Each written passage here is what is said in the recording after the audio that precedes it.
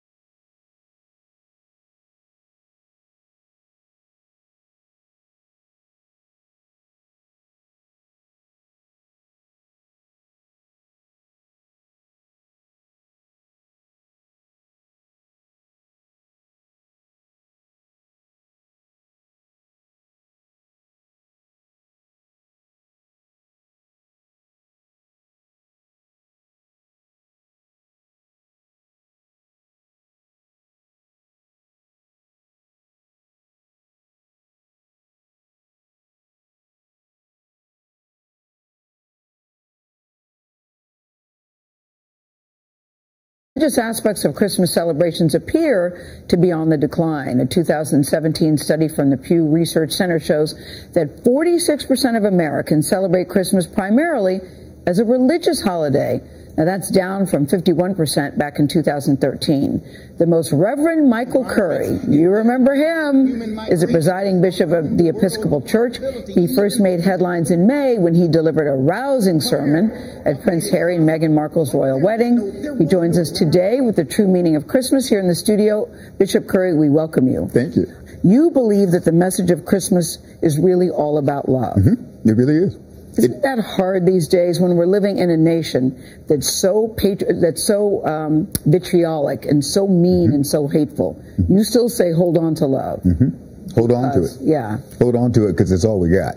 The truth is, if love is just a sentiment, then it doesn't matter. But love is a commitment. And one of the passages that speaks about Christmas is John 3:16. It speaks about the crucifixion of Jesus, but it also speaks about Christmas.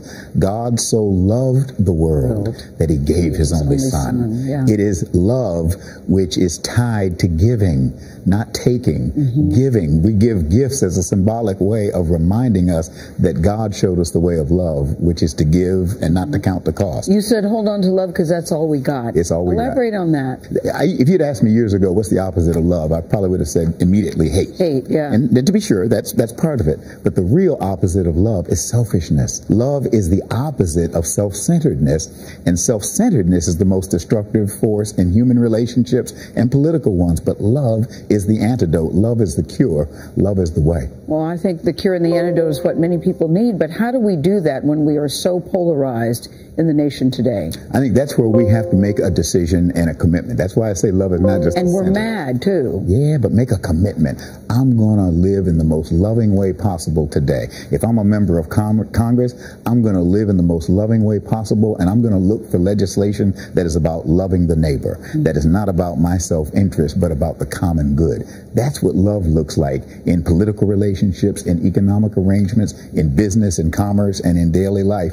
And that kind of unselfish, sacrificial love is a game changer in all sorts of life. It has been quite a year for you. We saw you at Meghan and Harry's wedding. Then I saw you at the funeral of President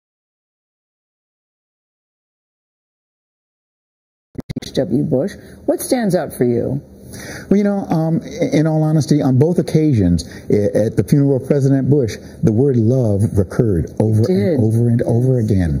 And at that wedding, I mean, the truth is, it was wonderful. The truth is, we kind of all showed up. 2 billion of us showed up to watch 2 people tell the rest of us that they love each other. No, that was a standout line for me. And I'm very curious about you, because you have had quite a year. But I was reading, and you had 2 very big major, many people didn't know you before that day, that you actually still get nervous. You're an eloquent speaker. You know what you're going to talk about.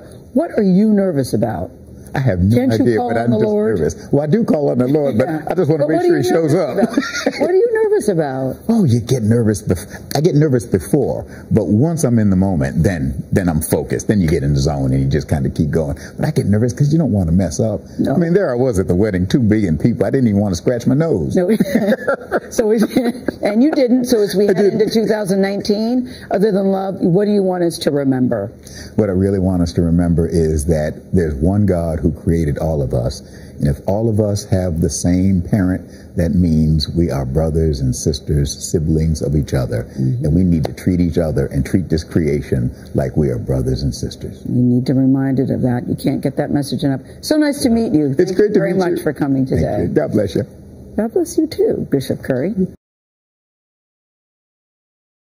In a crowded subway car, they're usually not easy to spot. You haven't seen any police yet today?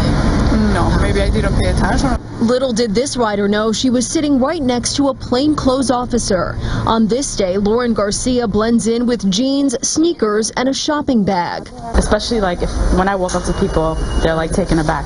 Oh my gosh, you're a cop? Garcia is actually one of 6 plainclothes cops on this subway car, heading from Brooklyn to Canal Street in Manhattan. All members of the NYPD's anti-crime team in Transit District 30 in downtown Brooklyn. We're going to be looking in particular for what you have in your hands. It's one of the NYPD's special units that targets specific suspects and specific problem spots in the subways, working to prevent and fight crime. We recently got an exclusive inside look at their work. We have our recidivists for our robberies, for our grand larcenies, for our swipers. Our swipers are people that are offering swipes for sale. Across the city, transit crime is down about 3%. Sex crimes like groping or public lewdness, however, are up by 29%. Police attribute that to more victims now choosing to come forward. Robberies across the board have plunged about 9%. Police attribute that in large part to plainclothes work. You have your vest on underneath. I have the vest on, I have a gun, handcuffs. Lieutenant Michael Kachusco dressed as a construction worker. They also disguise themselves as MTA workers or headphone-wearing riders, looking distracted but secretly watching everything, even from behind station doors. Someone may be here trying to rob someone and so forth, so it's a lot of things that you can actually see. The busiest time of day for this anti-crime team is actually during business hours. The busiest time of year for NYPD Transit as a whole is actually coming up, the holiday season. Someone who last month was reading a book on a train now is going to have an expensive item next to them. Police are reminding riders, especially shoppers, to be alert and pay attention. Chances are plainclothes cops on your car or platform will be doing the same. And Chief Joe Fox told me many people don't even know they're crime victims until sometimes hours later when they finally realize something was stolen. And Christina and Maurice, these are plainclothes versus undercover cops. There's a difference. The NYPD was okay with us showing their faces. They look like anybody else. They do, like you and me. Thank you, Andrea. All right, I want y'all to understand that this is the most hated show in the black corner of the internet. They sit here to make sure that I can't be heard. I don't know what it is that I'm saying that you don't want heard. But anyway, we're going to get on with the show. Welcome to the Black Minds News. I'm your host, the Whiteologist, Mr. Blows Your Mind. This show here is to translate, to communicate, to articulate, to relate, to decode, to unveil, to spread the news, whether it be by news, website, publications, quotes, doesn't matter, because I'm going to pull it from wherever I get it. As I articulate these information, I ask that the creator of the universe be here, present, mind, soul, and spirit. As a descendant of the greatest people who created what they call the greatest country on this side, they call in the Western Hemisphere, we give them honor over here because the truth don't need no partner. And you know what my motto is? I ain't going to tell you what I heard. I'm going to tell you what I know. Now, I know you sitting up in here, right? That's what you do.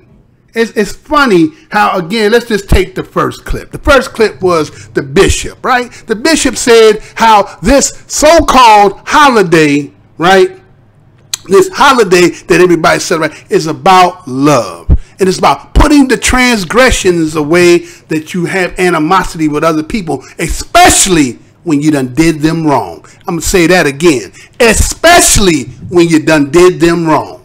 See, you hide behind the guise of your mechanisms and your institutions when you do a lot of dirt. And then you don't want nobody to say nothing to you because it hurts your little fragile mind. It hurts your fragile spirit. But the truth gonna be told, whether it's by me or anybody else. Because see, the thing is, while the truth don't need no partner, all that you lie, you have to face the inevitable. I'm gonna say that again. You have to face the inevitable.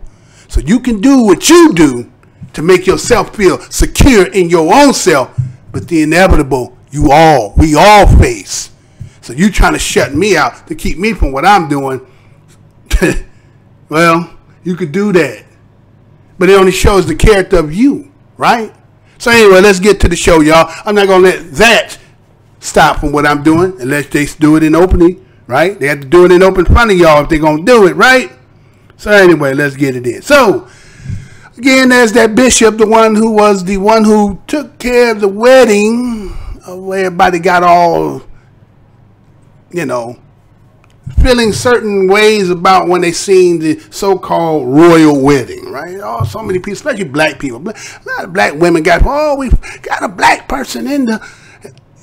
see, that's what happens. See, when you start telling the truth and make people have to look at things for what it is, those people who know what they doing don't want that to be heard. They don't want that to be disseminated.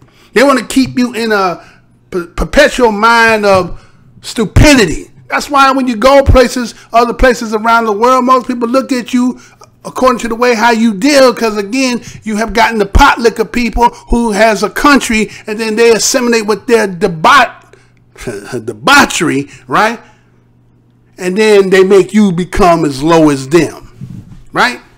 So here's a holiday that a lot of you just celebrate, spend a whole lot of money. They don't want me talking. Say I don't participate. I separate from anything that you do, right? I want no dealing of you, period, right? You know who you really are. Yeah, I know you're trying to make everybody seem like, oh, you come up with all kinds of terms to try when somebody's against you, when we are the bearers of what y'all have done. And you don't want to hear it? That's just too bad, because you ain't going to never be able to change the truth. You can change the truth. You can rewrite history. You can do all that stuff. You can rearrange people. You can kill people off. But you got to face you. Remember, that's a solo act. You have to be before that inevitable, right? So those who doing their job going to do their job. Again, as them scriptures say, you can kill the body, but you cannot kill that who gives the spirit and the soul. You keep that in mind. Keep cutting the mile. You keep doing all that behind the scenes, doing all that stuff that you do because you don't want it to be heard. It's obvious that you're keeping me suppressed, right? It's obvious, right? Again, y'all, this is the most hated show in the Black Corner Internet. Now, let's get to the show. I'm done with that. They hear, you hear me, send it back to your boss. I'm saying it, right? Now, it is the season to be broke, right? You went in, you spend all this stuff to show a symbolism of your appreciation, your love, right? Then forgot what the whole creation supposedly that you've been inculcated in your mind to believe what the holiday is about. You don't see the Nazarene story, the nativity story anymore. You don't even see Santa Claus anymore, right? Other than if you out and you see somebody jingling the bell and asking for more money, right? So that is a time where, again, if you are into criminality, this is the time for you to be looking, because people was definitely going to have something worthy to take. So you see New York went out and they started putting undercover people out there because, again, they're looking for, again, it's like quarter time, right? It'd be like quarter times with a ticket. You're out there driving about, you see all the police pulling everybody. You know they're out there getting quota to get tickets because, see, if it's all about really law and order and if everybody's obeying, then guess what? You can't pay judges, police, and lawyers because everybody's doing what's supposedly right. So, a holiday that is filled with nothing but gifts, and people got money. And boy, this is probably the time. And that's what happened. So they had to put the kind of securities out there because, again, this is the time to be getting robbed. You know, everybody that didn't, hopefully you didn't get robbed, right? So everything just kind of went on about its business and doing what it do. Now, as the bishop said about love, again, being the DOS of this land, being the descendant of that and the perpetualness that continues, that everybody want to act like the elephant ain't in the room. Well, let's take this whole holiday thing, right? Let me show you this, right? Let me show you this, right? So let's say, again, people will say they do things in the spirit of giving, Christmas, charity, right? You would not expect to see racism in that, right? You would not expect that. You would assume that everybody, because it's about, what you've been programmed to believe that it's associated is, it's about the Messiah being born, the baby in the manger, right? And all that, but God so gave the world his only begotten son, right? That whole stuff, right? And so people take this time, again, it's about family, again, master give everybody a day off, right? You get a chance to sit down and eat, but see what people, this is the only time, right? This is how you keep getting inculcated into it, right? Because, again, you done paid a lot. Why wouldn't he give you a day off when you done spent a lot anyway, right? All that food everybody done bought, all them alcohol you done bought, all them gifts you done bought, all them plane tickets, right? It's just saturated with capital, right? So certain people have certain traditions. Now everybody don't do this. Certain people do this. Now I want you to look at when I play this, watch it. Just watch this right quick and we shall be right back. Check this out. Hopefully everything going. Let's see.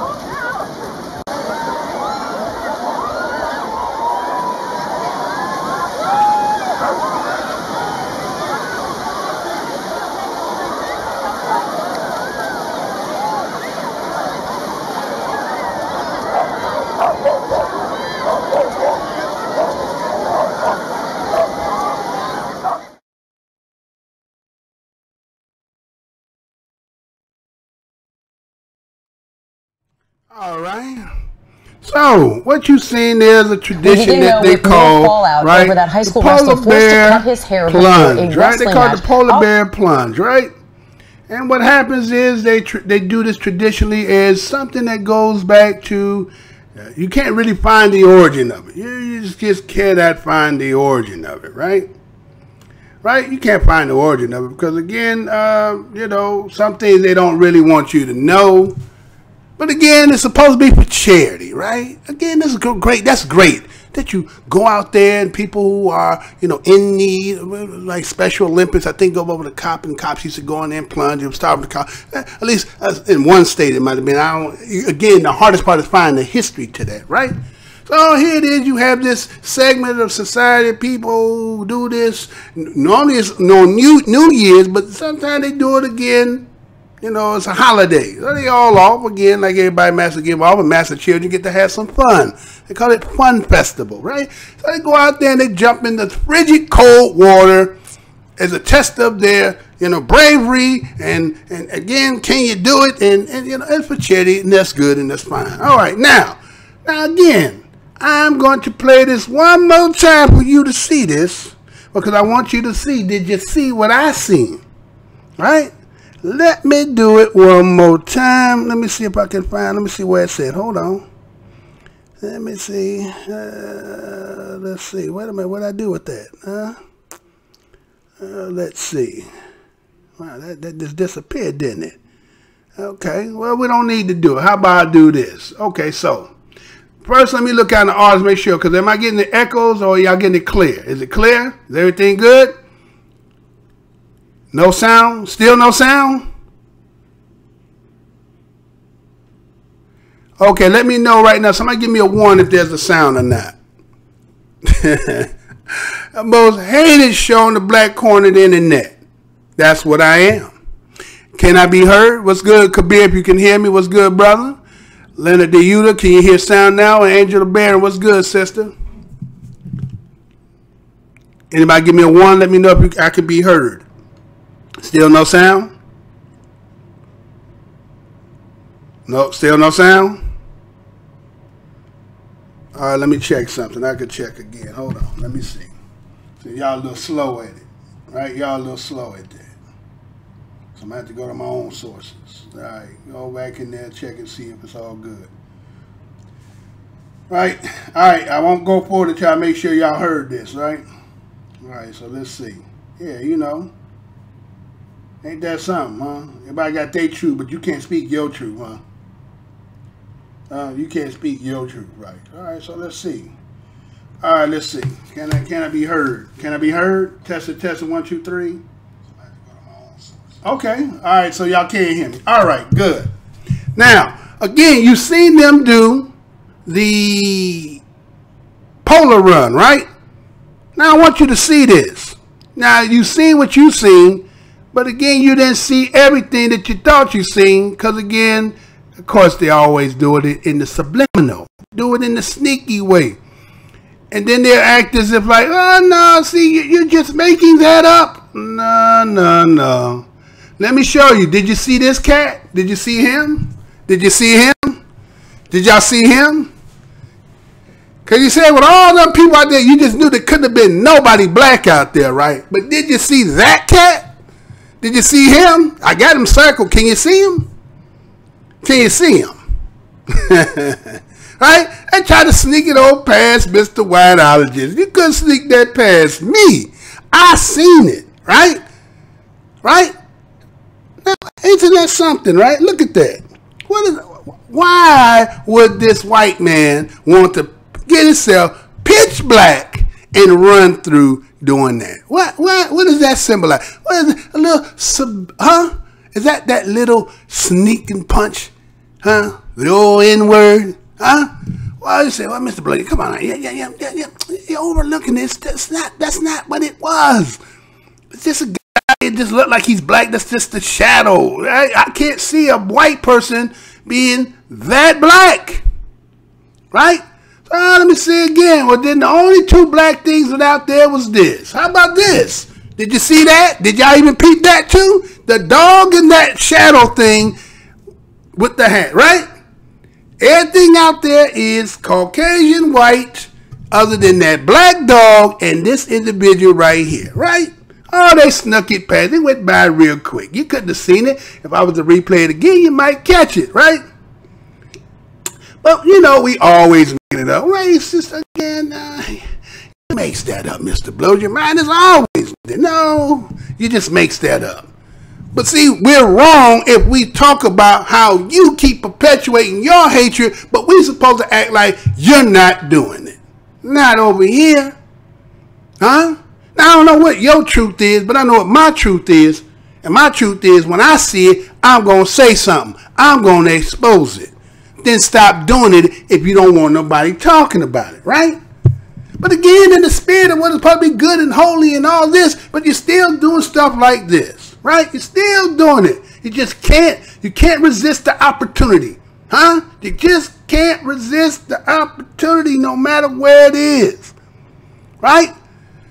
So again, Did y'all hear this too? So let me go ahead and play this and come we back. Begin though with more fallout over that high school wrestler forced to cut his hair before a wrestling match. They just, I mean, wow, huh? I mean, wow. The show going out your way to make sure little old channel like mine, right?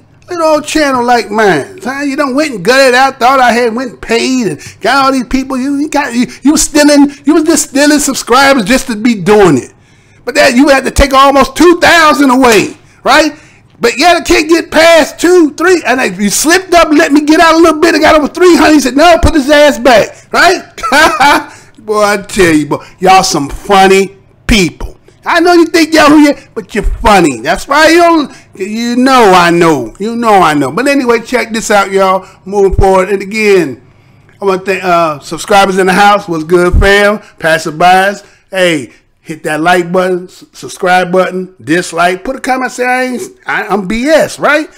Agents, we ain't even got to talk about it. It is what it is with you, so let's get it going. We begin though with more fallout over that high school wrestler forced to cut his hair before a wrestling match. Outrage over a decision that many are calling outright racist. ABC's Adrienne Banker joins us now. And Adrienne, an investigation is now underway. That's right, Amy. Good morning to you. A spokesperson with the New Jersey State Interscholastic Athletic Association says all groups and teams have agreed not to assign this referee to any event until further notice.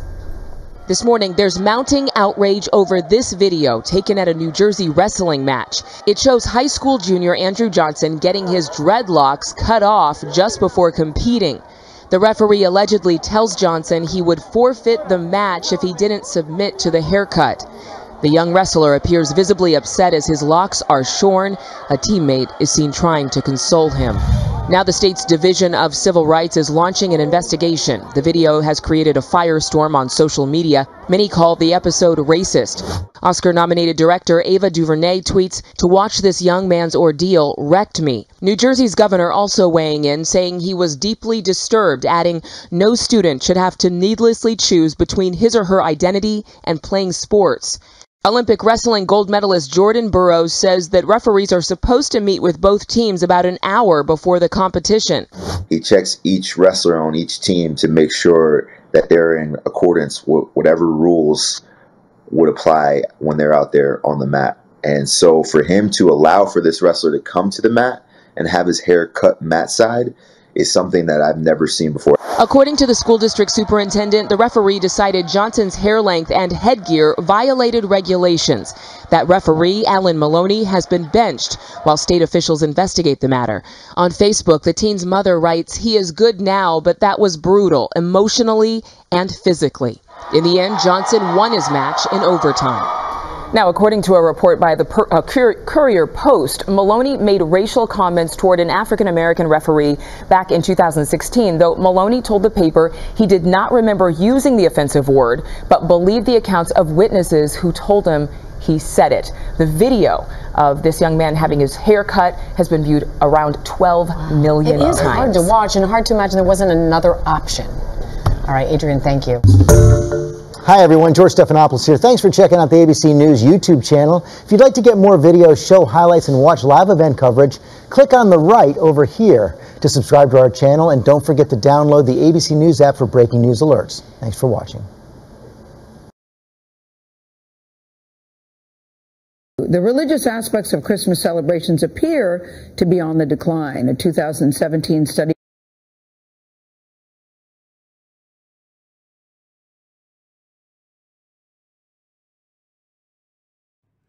All right, y'all. So again, like I said, I got so much technical difficulties going on at the same time.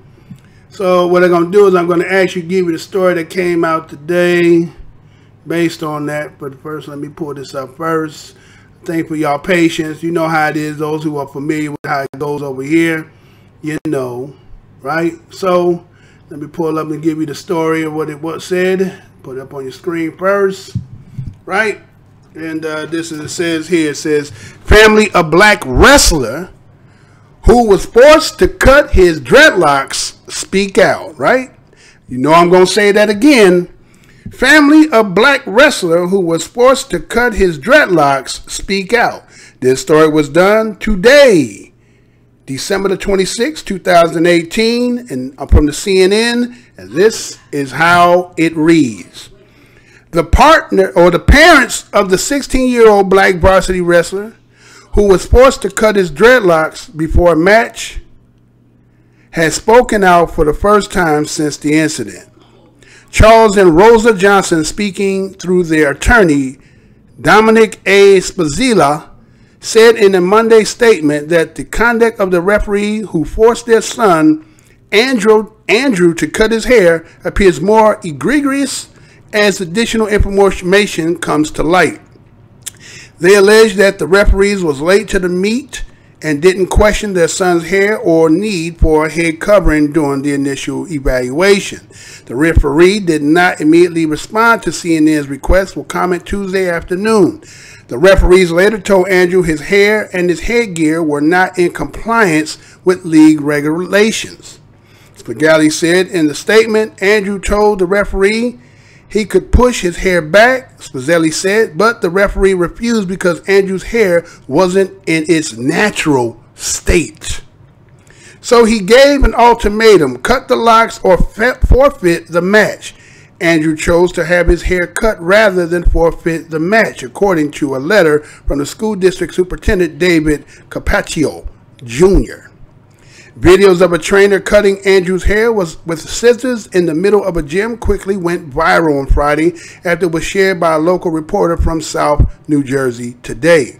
The referee is behind them, directing her to cutting until he was satisfied with the length, Spazzelli said in the statement. The wrestler won the match in a sudden victory in overtime, according to the SNJ Today. Teen wrestler with his hair prior to infamous match. They show a picture, which I didn't show, right? They had his hair, but it's kind of long, right, in its natural state. It says Andrew Parent said in the statement that wrestling taught him to be resilient in the face of adversity. As we move forward, we are comforted by both the strength of Andrew's character and the support he received from the community, they said. The blame here rests primarily with the referee, Spazzelli said in a statement, and those that permitted him to continue in that role despite clear evidence of what should have been a disqualifying race-related transgression. In previous matches in a tournament a week before, Spazzelli said, Andrew wrestled without any issues. According to the NFHS wrestling rulebook, a wrestler's hair cannot fall below the top of a shirt collar in the back, below his earlobe on the sides, or below his eyebrows. It is longer than the rule allows. The wrestler has to braid his hair or hide it beneath a hair cover attached to his ear guard, the rule book states.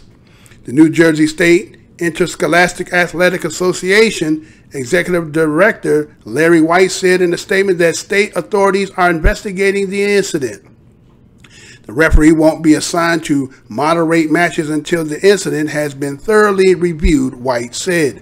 Finally, as an African American and parent, as well as a former educator, coach, official, and athlete, I clearly understand the issue at play and probably better than most, White added.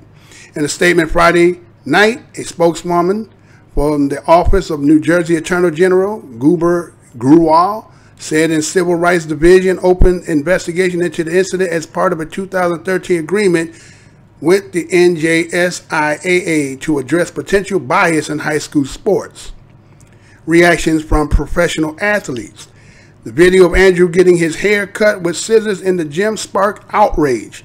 Jordan Burroughs, a four-time world champion and 2012 Olympic champion wrestler, posted a thread on Twitter discussing how proud he was of Andrew and expressing his disgust at the situation. I've been wrestling for 25 years at every level, and I have never once seen a person required to cut their hair during a match, Burrow tweeted. My opinion is that this was a combination of an abuse of power, racism, and just plain negligence. Burrow also commented on how Andrew's hair was part of his identity and that the coaches and parents of the Buena wrestling team should have done more to protect Andrew.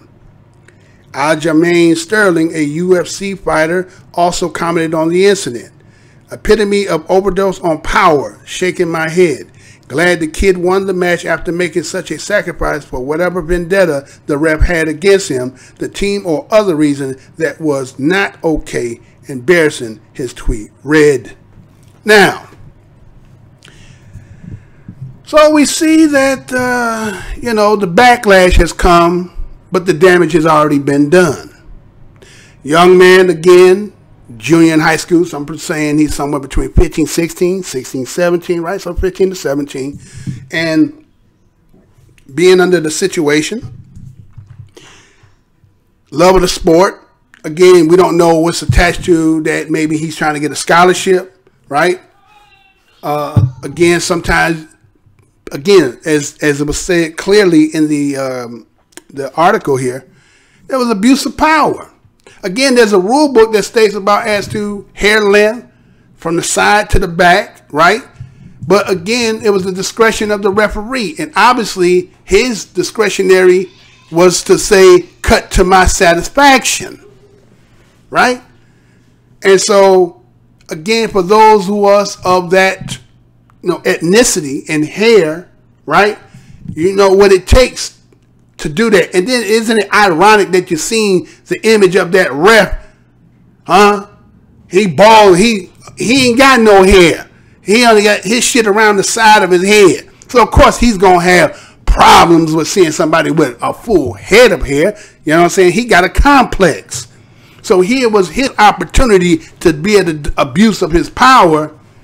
And again, the psychological damage, again, that would never go away with the young man. He's going to always remember that. But again, that can turn for the betterment later down. Because see, again, what end up happening is when you start doing stuff like this to us when we're younger, you turn us on the course that, again, we be towards you. We're fighting against the things you've done. It don't have to be a physical form fight, but it could be legislatively, being put in positions of office and all these things. Because again, you can't reverse and try to make it seem it's us having the problem with you when it's always you got the problem with us. It's just like this channel here.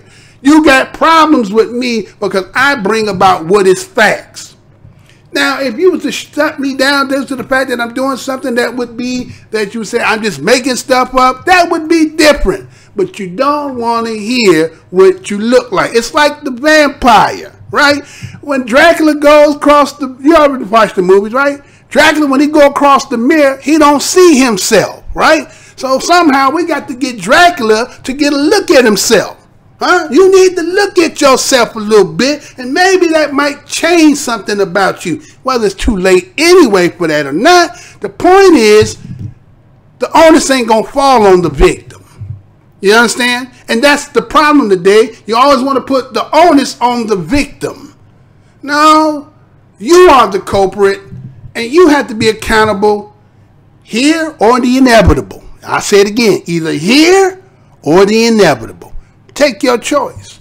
Now, hopefully, again, the parents, again, once the investigation comes to full fruition, they will do the proper necessary things. And again, hopefully that is not the only job he got. Because if it is, you're going to find a new one, sir. Right? All right. So what else I got in my bag? Let's see. Let me look at the audio because I might not be. Is everything good? One. I hear you, brother. Okay. Thank the person he's going to guess is portraying him. All right. There you go. All right. So I'm good. I'm being heard. All right. So we're gonna get it going again. All right. Now. So again, like I said, the theme is always it's about race, right? People don't want to fess up to the fact of the matter. Can we blanket and say everyone? No. But the problem is, even those who say they know still benefit, and at times they shy away because, again, the benefits that they get, and you don't want to be ostracized by your own. Now, we may understand it, but again, we're saying, where's the sacrifice? How is it, again, I already shut that down, but I'm going to talk a little bit more about that. So how is it that a gym full of people didn't feel to say, hey, man, wait a minute. Something ain't right with this. Here's your coach sitting there, assistant coach. You ain't no one ran got the scissors. But no one, not even nobody whose parents, and I don't know how many, black people was in the audience. Somebody should have been like, wait a minute, hold on, man. Ain't there another way they could do this? Can't you do something? But see, the thing was, it was under discretion of the referee. He said he wanted to cut to his satisfaction. right? So he put the boy at the crossroad. Well, put the crossroad on his ass. All right, moving on. So, what we got here, right? So, again, as we talk about people not liking you, right? People was those old songs, they smiling faces, sometimes they don't tell the truth, right? So his man, okay, let's say young man gets out of high school, now he goes to college, right? So, you know, for those who've been to college, right, you know, you get to the dorms or something again, right? And you get, I mean, if you got that kind of money, you might get your own private room, right? But otherwise, you might end up getting a, what? Roommate, right? So let's say you get a roommate of another ethnicity, right? And you say, well, y'all been dorming buddies for some time now. Then you feel like, well, we done got some camaraderie. You know what I'm saying? We kind of cool like that. You know what I'm saying? I stand, you know, sometimes you could drink some of this or eat some of that. And you know what I'm saying? I talk to his mom and all. You know what I'm saying? You kind of feel like we kind of good, right? Then you come to find some stuff like this, huh? Then you come to find this out. Then you say, what? Okay, check this out, y'all. Be right back. Former student at Lehigh University in Pennsylvania is under arrest tonight. Hold on, they're doing it to me again. Hold the horse. Hold the press. Hold the press. It's ridiculous. It's ridiculous. It's ridiculous. But that's what the truth do to you, right? That's what the truth do to you. As much as you think you like the truth, but you really don't like the truth. So let's do it again. 1, 2, 3 from the top. Let's hit it. Let's get it. Former student at Lehigh University in Pennsylvania is under arrest tonight, accused of slowly poisoning his roommate by lacing his milk and his mouthwash with a dangerous chemical. The two had been roommates for years, the victim saying he thought they were friends. But the poisoning isn't the only charge the suspect is now facing. Here's ABC's Alex Perez. A Lehigh University student is behind bars tonight after police say he had been trying to kill his roommate for several months. Prosecutors say 22-year-old Yukai Yang from China faces several charges, including attempted homicide and aggravated assault. Authorities say the chemistry major carried out the attempted murder plot inside his dorm slowly and discreetly, putting a poisonous metal known as thallium and possibly other chemicals in his roommate Joanne Royal's milk and mouthwash. Mr. Royal experienced extreme pain in his lower extremities, as well as severe burning and numbness. Royal, who had been roommates with Yang for several years and thought they were friends, first reported his symptoms to police back in March: dizziness, shaking, and vomiting. That's when his blood tested positive for thallium. Back in April, Yang was arrested and released on bail for damaging Royal's television, bed, and desk and writing "N-word, get out of here" in black marker. Tom, according to police, Yang told them he bought the poisonous chemical but planned to use it on himself if he didn't do well on exams. Royal is said to be recovering but still suffering from side effects. Tom? Alex Perez on that disturbing case tonight. All right, Alex, thank you. Hi everyone, George Stephanopoulos here. Thanks for checking out the ABC News YouTube channel. If you'd like to get more videos, show highlights, and watch live event coverage, click on the right over here to subscribe to our channel, and don't forget to download the ABC News app for breaking news alerts. Thanks for watching.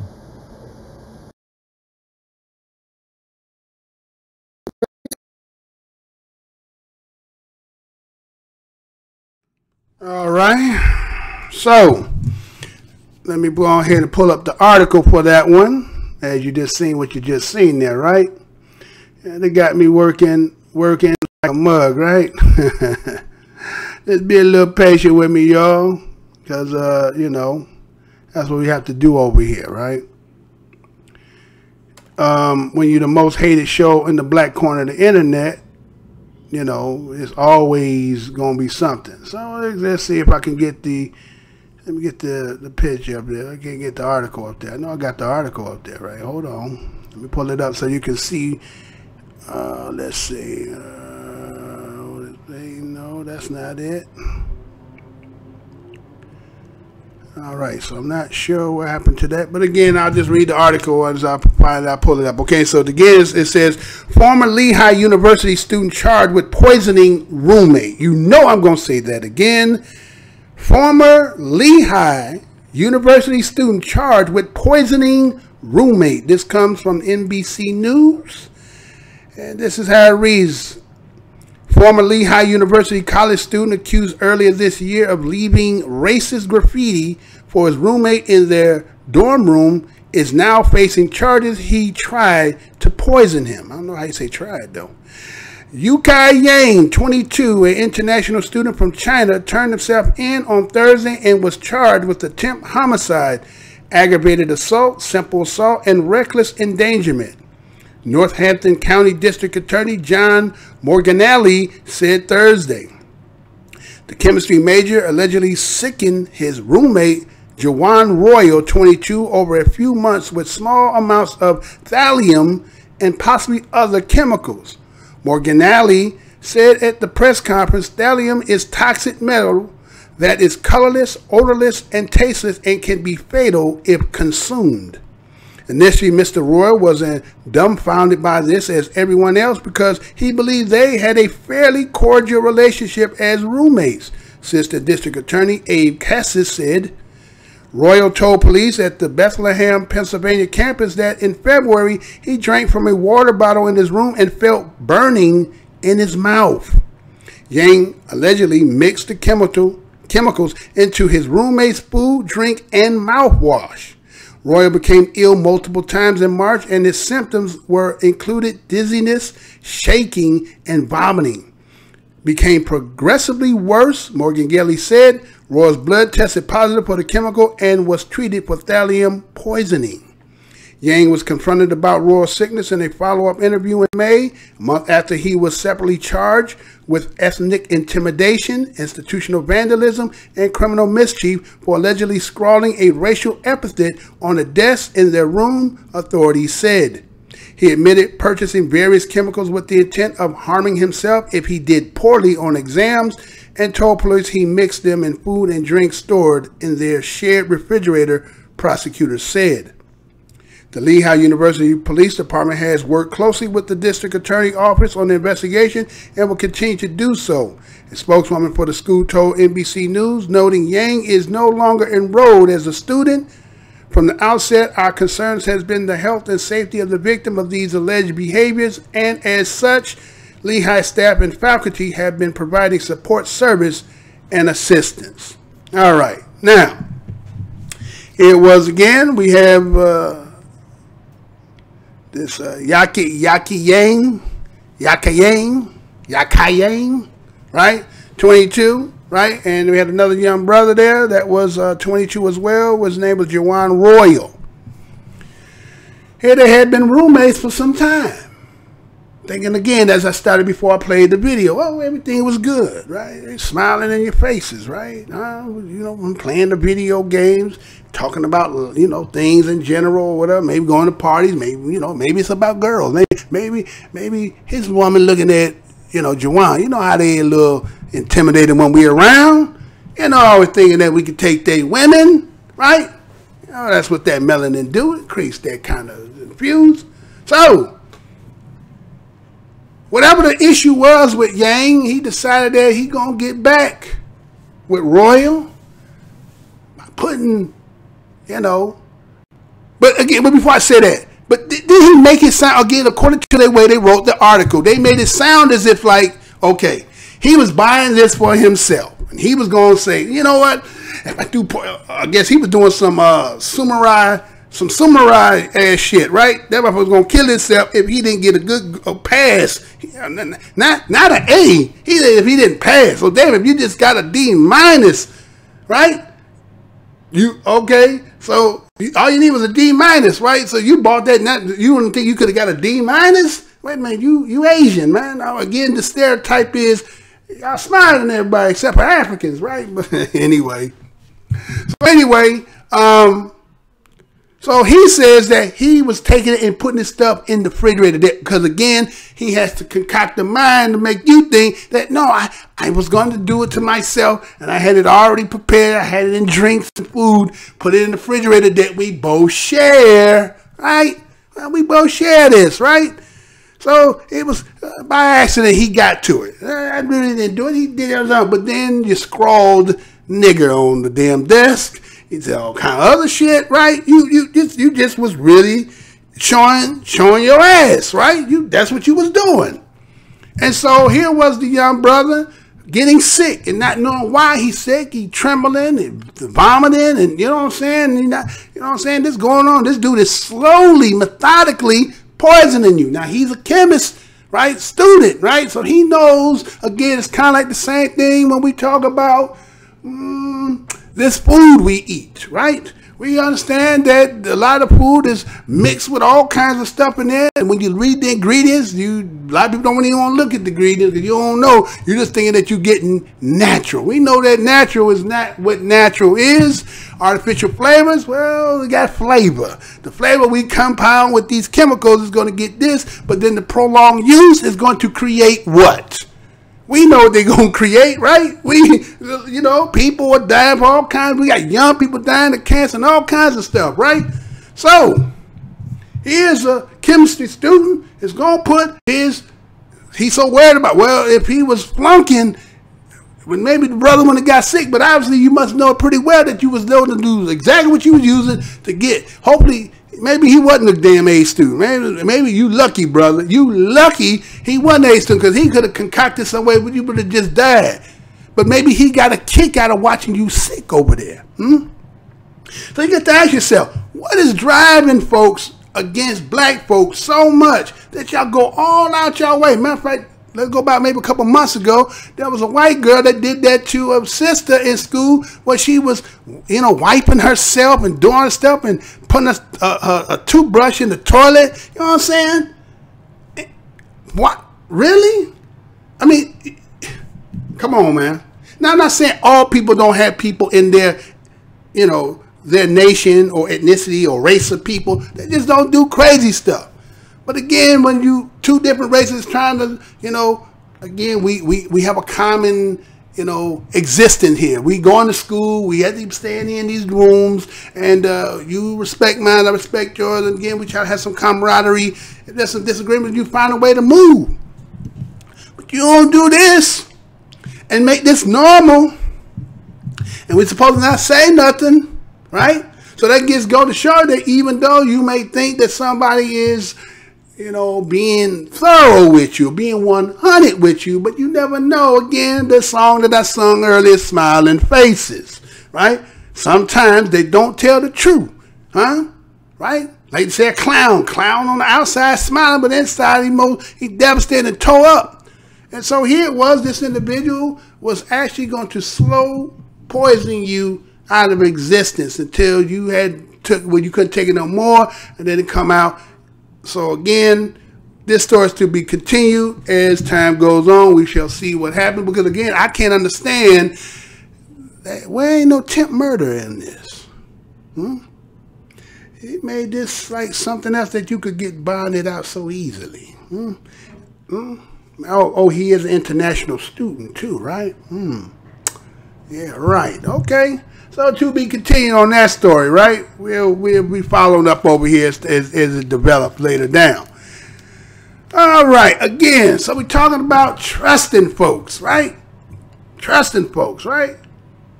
So I seen this article here, or I seen this story here, right?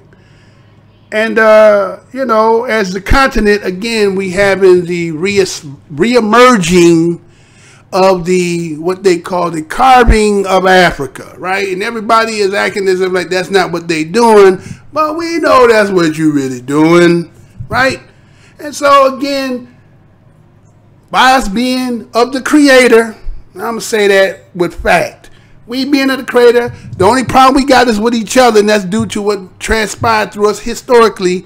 But with anybody outside of us, we tend to be, we got open door. Again, we'll give you a hammock. You don't got nowhere to lay down? We'll give you one of our squads. Come on over here, girl. I'm going to meet Mr. Christopher Columbus, right? Right? Go ahead. He cool. He all right. Right? We even fix our dinner. You want to eat? You want some turkey? Want some stuffing? Eat till you want to smoke some of this weed in this pipe? Come on, let's get down. Right? And then wake up in the morning and got guns in your damn face, right? That kind of shit, right? All right, so now, what's going on the continent that as long as you've been around, you should know the game by now, right? So let me show you this, what I seen, right? Let me show you this. And be right back, right? Let me see how this gonna do. Right, let's see if we're gonna get it off. And 1, 2, 3. Let's see if we're gonna do it. Welcome to the morning call. The morning call begins right now. Whoa, boy! What y'all done did to this, man? I can't get it to do what it normally do. It got to do it the way y'all gonna do it, huh? All right. Well, we do it that way. That's fine. We do it that way. So, all right. So I'm gonna play this. Wait a minute. See if I got. Hold on. Before I do that, let me see if I got. Okay. Okay, let's do this. I got a back-to-back on this, right? So let's do this back here. All right. So let's play these two, and I'll be back afterward, right? Well, welcome to the morning call. The morning call begins right now, and to our first leading story of the day, which takes us to Somalia. Now, the government has granted dozens of fishing licenses to China. The East African government signed 31 licenses with the China Overseas Fisheries Association in Mogadishu on Wednesday. According to the Somali's Fisheries Ministry, the move would ensure the resources are exploited legally. For years, there has been illegal fishing that dominated the Horn of Africa nation. This, combined by destructive fishing practices, insecurity caused by conflict, underdevelopment infrastructure, and competition from foreign fishing boats, have long threatened the sustainability of Somali fisheries. According to the Ministry of Fisheries, Somalia has 604 fish species, 420 of which are commercially viable. With an exclusive economic zone of 1.2 million kilometers square, the country can derive up to $135 million per year from its marine resources. Should the companies comply with the terms of the contracts, the government will deploy its own personnel on board. Political analyst Abdullahi Halake, who is speaking with us from Washington, D.C. in the United States. Hello and welcome to the program, Mr. Halake. Now, to our first question, how will these 31 licenses granted to China affect the livelihoods of local fishermen, as already concerns have been raised that fishing stocks could be depleted? Of course, the licensing will affect the local Somali fishermen, who are by their very nature not a large-scale, fishers. But if you're bringing the large trawlers, particularly the Chinese ones, they are not only going to outcompete the local Somali fishermen, but they will also be fishing without consideration for anything. In that regard, what I'm trying to point out is they will fish some of the fish species that probably they shouldn't, and that will really lead to serious degradation, and that could threaten the marine life inside Somalia.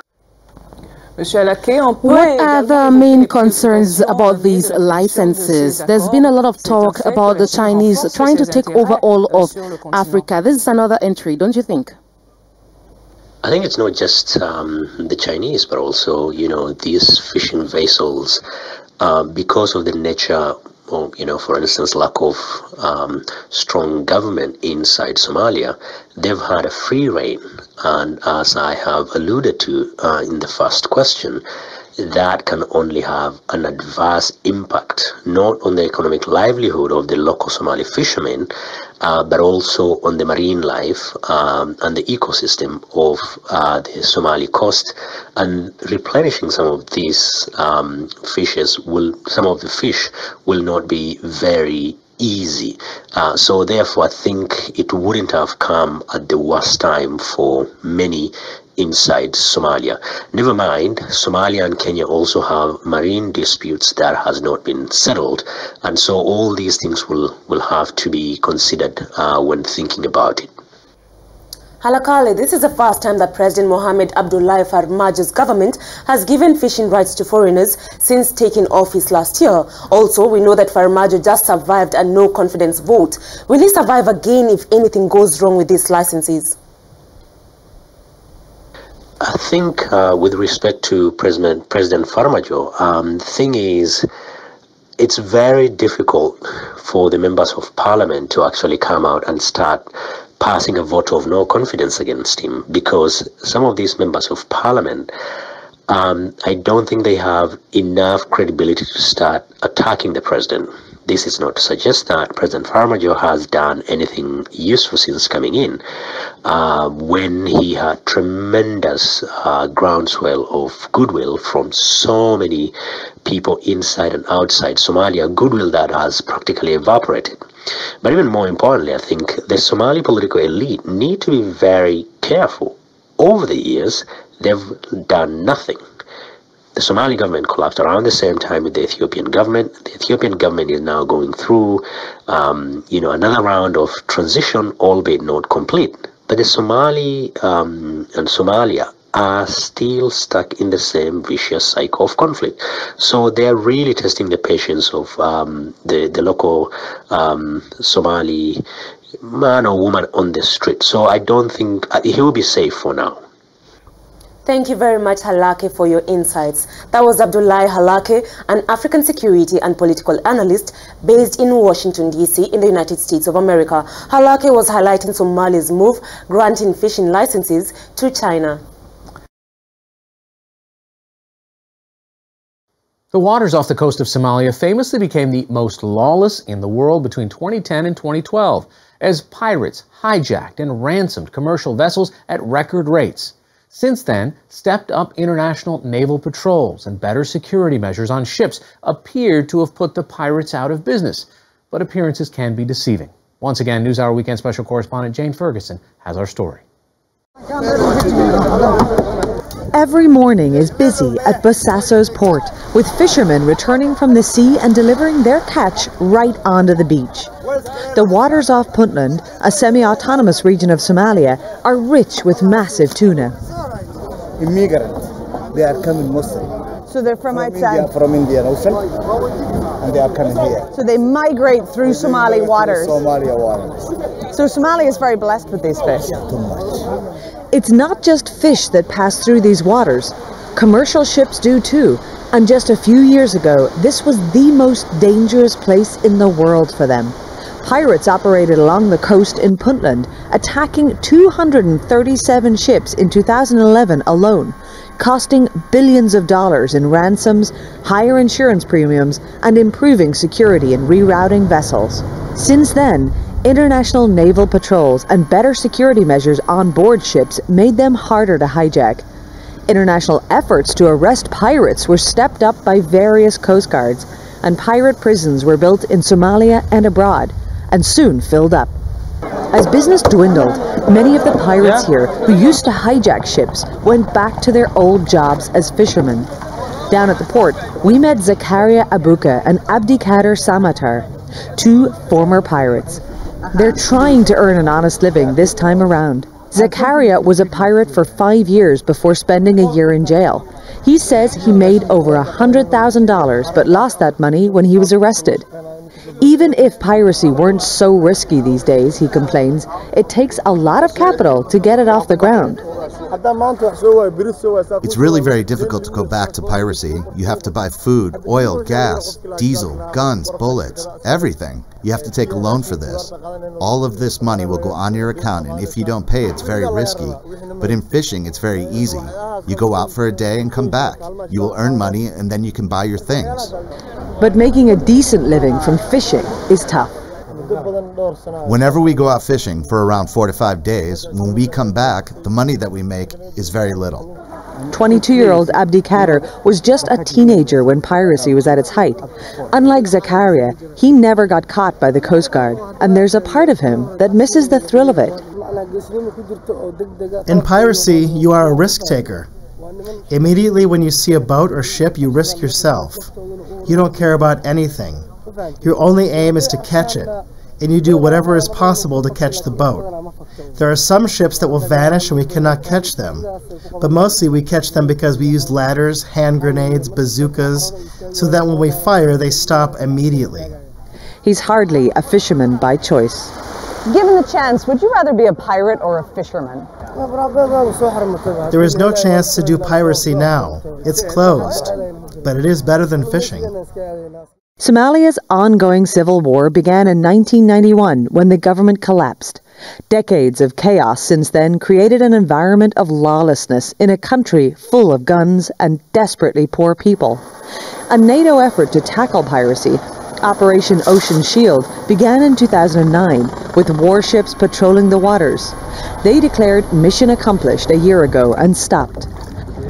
Ben Llewellyn works with the Colorado-based think tank Oceans Beyond Piracy. A lot of the kind of on-the-sea mitigation efforts, which were international naval coalitions, deployment of armed guards, and something called adherence to best management practices or industry-recommended best management practices, which are things like reporting in, vessels' location going into this what's called the high-risk area, and kind of simpler things like driving ships faster, kind of hardening the vessel. All that really brought down the incidence of Somali piracy, but it really just kind of mitigated the problem at sea.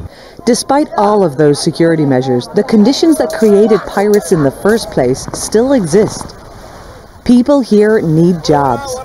Somalis don't traditionally eat much fish. As an animal herding culture, many prefer to eat livestock like goats, cattle, or sheep. So fishing as an industry here is rudimentary and often unprofitable. Efforts are underway to change that and take advantage of the country's vast, more than 1,800-mile-long coastline, rich with fish. Access to domestic and international markets could change lives, but to sell fish internationally, they will have to raise their standards. There might be plenty of fish here, but there's also plenty of filth. And if people want to make money out of these fish and export them, they're going to have to make this whole area much more clean and much more professional. The United Nations Food and Agriculture Organization is trying to do that. They are building a new fish processing plant next door. It's not being used yet, but hopes to provide hygienic places to chop up fish and chill rooms to store it. Other changes will be needed in how the fish are caught and brought in from the water too. John Purvis is the project's manager. What is needed here is a transformation of the sector, and that's going to involve change at the point where the fish is caught. It's going to involve change where the fish is moved from the fishing ground to the land, particularly the landing site, and then the whole marketing, processing, export area. And there needs to be change at every point in that value chain, if you like. Animal herders from inland are suffering from a devastating drought. As their camels and goats die, they are fleeing, destitute, to refugee camps like this one, just outside the coastal town of Bosaso. The UN is teaching the women from the camps to process and dry fish so they can feed their families as well as sell it to make money. Boys from the camp are also being taught to fish. These young men grew up around livestock and know little about boats. So the experienced fishermen down at the port are passing on their knowledge. Eager to show us around their training vessel, they gave us a tour. The hope is that one day they will make good wages from an export industry here. Are we likely to see Somali fish exported to Europe, to the States? Yeah, why not? You look at the target here is a lot of the target is for the migrating tuna that is caught by vessels in Kenya, Tanzania, Seychelles, Mauritius. And that fish goes, it's handled well, and it goes globally. You can find it in any market across the globe. And there's no reason that same stock tuna fish coming into Somali waters shouldn't enter the same market. That will take many years, however. Years during which these communities will keep struggling to develop, leaving the lure of piracy to remain. Last spring, pirates in Puntland snatched their first commercial vessel in years. It was a reminder that piracy might return if conditions on land don't improve and security at sea continues to relax. And it's not just small-time piracy the world has to fear. There are more powerful figures waiting in the shadows, says John Purvis. The part that is not here active at the moment is the organized syndicate part of it. That probably has businesses elsewhere on the continent and in the world. But if they see an opportunity to come back again and reorganize their networks, their chains, that's still there. The kingpins, the so-called kingpins, are still active. And that's a warning for sailors worldwide that the waters off Somalia could once again become a pirate's paradise.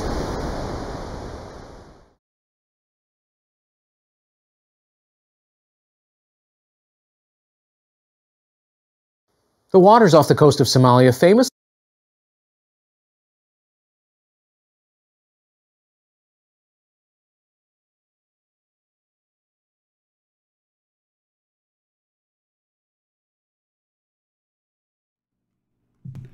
All right, y'all. So I'm back. Again, I got to do so much over here because the behind the scene things, boy. If I told you, you wouldn't believe it. But anyway, so let me show you what came up about 2 days ago, December the 24th, in the courts. It says China will start fishing alongside Somalia's coastline just as piracy makes a comeback. You know I'm going to say that again. China will start fishing along Somalia's coastline just as piracy makes a comeback. Again, this is done in the courts. And this is how it reads. The country with mainland Africa's longest coastline is inviting China to its shores. Somalia granted fishing license to 31 Chinese vessels to exploit tuna and tuna-like species off its coast in a bid to tap the sector for economic growth. The vessels are associated with the Chinese Overseas Fisheries Association, a distant water trawling group created in 2012 to promote the East Asian giant competitive fishing edge abroad. Starting this month, ships will be allowed to operate for a 1-year period in Somalia's water, with the agreement stipulating an automatic renewal for an additional year. Foreign fishing vessels will also not be permitted to operate between 24 nautical miles, which is 44 kilometers, to seaward side of Somalia baseline and the Somali baseline in order to protect small-scale fishing operations. Upon entering or leaving Somalia's exclusive economic zone, the boats will also have to declare their positions, besides the weight of catch on boards by species. The Horn of Africa nation is especially known for its seasonally high abundance of large pelagic fish and diverse tuna samples, including the yellowfin, longtail, and big-eyed tuna. Yet the sectors have remained untapped, bedeviled by poor infrastructure, lack of regulation, and a culture that prizes meat from livestock over seafood. By authorizing foreign permits, Somali authorities hope to make the sector sustainable, generate revenue, and also contribute to national and international trade. Somalia has never had a long domestic industrial fishing fleet and has mostly used foreign fleets to undertake fishing from them. After the current deal was announced, inaccurate news circulated on Twitter that China would rebuild the seaport in Mogadishu through a loan in exchange for exclusive fishing rights and partial control of the harbor until the arrears were paid. The deal arose including among Somali lawmakers fear that China was entrapping Somalia in debt, accusations rebutted, but some Somali officials. In West Africa, however, Chinese vessels have been accused of depleting stock and using opaque measures to obtain licenses and threatening the livelihood of fishermen. Beijing, increasingly aware of these practices, have cracked down by removing subsidies and revoking the license of fishing firms conducting illegal activities. In Somalia, the worry about the new pact is heightened by what this will mean for artisanal fishing communities. One of the key underlying reasons for piracy off the Somali shore was the depletion of seafood resources through illegal fishing by foreign companies. But as armed patrol reduced and ships gradually came back, research has shown that piracy incidents doubled in 2017 compared to 2016. This will likely be one challenge the Chinese vessels might have to deal with, even though the agreement with Somali government allows them to have armed guards on board. All right, so, you know, sometimes I see stuff international, and again, family, right? Continent is family to us, right? Even though sometimes we could find bills, or some people say that we are not them, you know, it is what it is, right? So we see that, again, our generosity. Now, we heard in the article where it says that, well, you know, Somalia don't even really eat fish. They're more of a meat. That kind of they eat the meat. They don't eat goats and beef, and they don't really know about the fish. But they do fishing as part of just to make some money, right? So it would be incumbent on them to, again, if they want to get this market that they got that other people are eyeing, that's the key word, right? Other people are eyeing, because you remember you heard the dude in the video say, oh yeah, the tuna could, let's get into the European market, someone's eyeing it, right? And they said, well, you're kind of in the way. So what did you start seeing? You start seeing some of their food dying, drying up, and now they have to eat fish. And that ain't what we eat. We don't eat fish. The UN came and said, well, we're going to teach you how to dry the fish so you can feed your fish, okay? And what the rest of you are going to do is you're going to go out there and you fish, and then what you can do, you can make some money doing it, right? Think about that. Africa, the most richest continent on the planet. But can that harvest redistribute its own product, right? That somebody, third party, has to come in, get you out the way, and then they gonna make all the money. It just seems like all around the world it's the same song, right? Same song, right? And so the kindness of the heart is, well, we're gonna give them 30 to government. We're gonna give them just a license. We're gonna allow them to fish for a year. We're gonna give them a renewal, right? But in the same aspect, again, they greasing the palms, right? We're going to give you this money. Take the, no questions asked, huh? You pay it back when you can get it, huh? Ain't that the way it's been going pretty much all? I done did quite a few stories, right? 160 billion this time, came back 40 billion this time. So now we're going to, all we're going to do is we're going to help you with the infrastructure. We're going to build this and this and that, and here's some money. Why you can build up stuff, but you ain't going to be able to pay it back. That's just what it is. You're just not going to be able to pay it back. So it's a con game. Con game is being played, right? And so, again, we're just seeing that it's, conning the whole continent. And after a while, again, as I said before, we will be some of the last people, especially being over here as DOS, to know, again, like we got a lot of our people who study, African studies, Kemetic studies, and know a lot about Kemet and Egypt and Africa, and we're going to be the last to know that that continent was black. They're going to undercut it, and then we're going to just slowly see people dissipating and more migration coming in. As you're going to see later on in the show, some other things that's going on, again, just rewriting it. And again, when you're in a situation that they're in, just like we in a situation we in over here, right? How you, again, got talent, but you can't really package it and resell it. Now let's see what Mr. Blows Your Mind is over here trying to make him a news channel, right? I got history too, right? But again, you don't want this. You want me to do it the way you want me to do it. So I can have talent and do certain things, but if you can't make the money or not the way you want it done, then it can't be made. So that's the same thing over there, right? Say, well, the facility is a little too dirty. It have to do it better. It have to be fresher.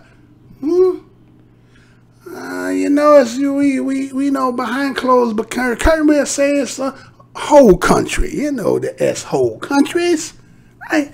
So we're going to just, again, we're going to let these people seem like they're the ones doing it. We're not going to do it. They're going to do it. As if, again, behind closed doors, they all ain't together, right? So, again, I just brought that to you. Again, anytime you got something, you can't hold on to it, is because, again, it's kind of like saying, let's say Haiti. Haiti got embargoed, right?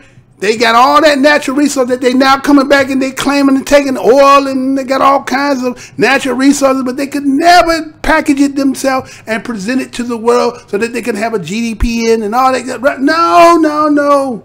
You're the worst and the poorest country in the world, and we're going to keep you like that. But when we come over there, guess what we discovered? Oil. We discovered this. We discovered that. Like, they didn't know that it was always there. It's just a game, right? It's just the game. It's just what it is, right?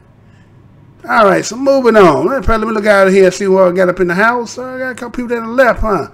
I couldn't take it. I know who they was, but okay. So I got Alfred Israel. What's good, brother? Is that Afria? Is that Alfred Is either Alfreya or Alfreda. Okay, I hope you're a brother. Okay. Kabir was good. Who else I got up in here? Josefina Zicrado. Is that perpetual hate in them? The envy for the lack of melanin driving them crazier? They are hating. I was looking at that sub had cut. Oh, the sub. Okay, they cut his hair and all those looking. Yeah. You know, man, like I was saying the same thing too. There were so many people that was there who were just spectators. You mean to tell me nobody of us in there that would have been like, hold on, man. You know what I'm saying? I mean, sometimes we're going to have to pull coattails and be like, hey, man, wait, that shit ain't cool, man. I mean, show me in the rules and regulation what that says this is. Because just coaching them wasn't shit, right? None of them, and they didn't get no fuck. And the girl that had the scissor was like, she enjoyed that shit, right? Right? And again, they was filming it, and I'm pretty sure they probably gonna have that in the yearbook and all that. You know what I'm saying? So it's like there should have been some parental intervention somewhere, right? And again, we always talk about all these good white folks. Nobody didn't say nothing. It was all more like, oh, let's see how this gonna go, right? That kind of shit. So, you know, it is what it is, man. But again, you know, we start talking about that. Oh, you're running. Oh, well, that person's gonna run out of here every time, ain't you? Gonna run, huh? You know, like, see, again, Dracula don't like looking at himself in the mirror. He want to make it always seem like the reflection is just you. It ain't like he ain't doing nothing. It's just you. Anyway, hit that like button, dislike button, subscribe, comment, whatever it is. Moving on, we're going to move to the next part. I see other stuff in here. So what else I got up in here? All right, so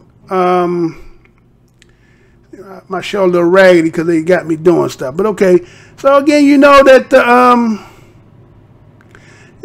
they said in the shutdown Washington, right? You know, y'all, you know what that's all about, right?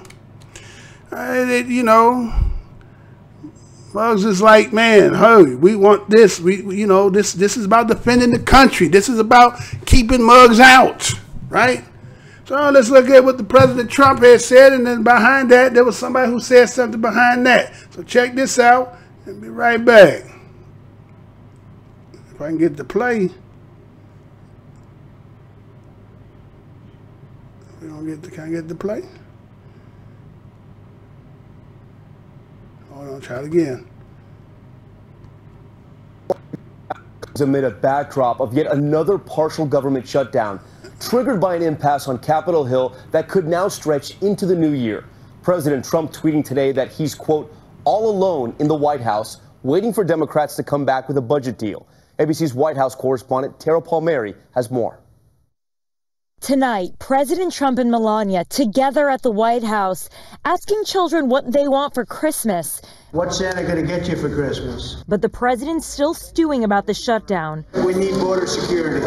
Earlier tweeting, I'm all alone, poor me, in the White House, waiting for the Democrats to come back and make a deal on desperately needed border security. The battle over the president's border wall will likely drag the shutdown past New Year's. This is what Washington looks like when you have a president who refuses to sort of go along to get along. President Trump adding to the confusion with another tweet about where the money will come from. The complete wall will be built with shutdown money plus funds already in hand. But congressional approval is required to reallocate any funds. Today, Democratic leaders Nancy Pelosi and Chuck Schumer saying that Trump is, quote, plunging the country into chaos. President Trump has been on a destructive 2-week temper tantrum, demanding the American taxpayer pony up for an expensive and ineffective border wall. The White House has backed off its demand for $5 billion in border funding, but Schumer and the Democrats won't budge above $1.3 billion. This is about politics. It's about hating Trump, and it's not about America. Tonight, President Trump also fighting a battle against one of his exiled generals, Secretary of Defense Jim Mattis, after moving his exit date up to January 1st. He's now directly attacking Mattis for favoring subsidies for foreign militaries. tweeting, "General Mattis did not see this as a problem. I do, and it's being fixed." Mattis resigned in response to the president's call to pull all troops from Syria in the fight against ISIS. Now we've won. It's time to come back. Mattis writing a scathing resignation letter saying, quote, "We cannot protect our interests without maintaining strong alliances." The president praised Mattis at first, but sources tell ABC News he grew more angry after sharp criticisms from his own party, criticisms that persist. I'm devastated by this, and I think that what Mattis did was very important for our country. When House Democrats gain control of the Congress on January 3rd, they will vote on a bill to reopen the government that doesn't include funding for the border wall. And then they'll pressure Senate Republicans to do the same, but the president can still veto that bill to keep the government shut down. Tom? Tara Palmieri for us tonight. Tara, thank you. This has been really interesting debate because our friends on the other side, Mr. Speaker, it's like they have amnesia and nothing happened before the election a couple years ago. All of these promises about a border wall were followed by the cheers and the chants of, and who's going to pay for that wall? And you remember all your fans would stand up and Mexico's going to pay for that wall. Who? Mexico. And here we are today getting ready to shut down the government over you asking the American taxpayer to pay for this border wall. And then some of you even used to say, are saying that we have hollow words, that our words don't mean anything. When this president is going back on the promise that he made. He said Mexico was going to pay for it. He said it at the rallies. He was in Ohio. He was in the swing states. And now he's going back on his word on that. And he just went back on his word where he promised the entire Senate he was going to support the continuing resolution. And you're calling us and saying our words are hollow? Are you kidding me? Now, look, I'm for border security. I'm for border security, but I'm not for a wall. You know what? I like cars, too. I'm for cars. I'm not for the Model T. I like planes. I don't want a glider that was designed and built by Wilbur Wright. I like my phone, but I don't want to go back and get the rotary dial out. You guys are living in the past. And this government is in chaos. It's in a free fall. The market's in a free fall. The staffing at the White House is in a free fall. The Secretary of Defense is gone. We're pulling out of Syria. What is going on? You are in charge of the House, Senate, and White House. Get a grip and learn how to govern the country. This is Congressman Tim Ryan with the only thing that Republicans should be listening to on the verge of yet another Trump shutdown. With Nancy Pelosi and Chuck Schumer setting a good precedent with last week's meeting with Trump on how not to roll over, it seems that Democrats are finally waking up in Washington. Republicans have had control of all three branches of government, yes, including the Supreme Court, including both houses of Congress. And what do they have to show for it? The deficit will hit $1 trillion this year. Wages are basically stagnant. The stock market is in negative territory for 2018.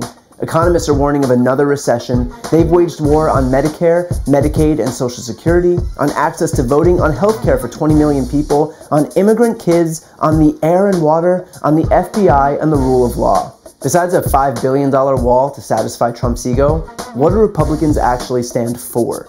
Based on what the last 2 years have shown us, it's not much, and the entire country knows it. It's fitting that the last move of the Republican-controlled government will be to send hundreds of thousands of federal employees off to celebrate Christmas without pay. Just the icing on the cake for the most anti-American administration in modern U.S. history.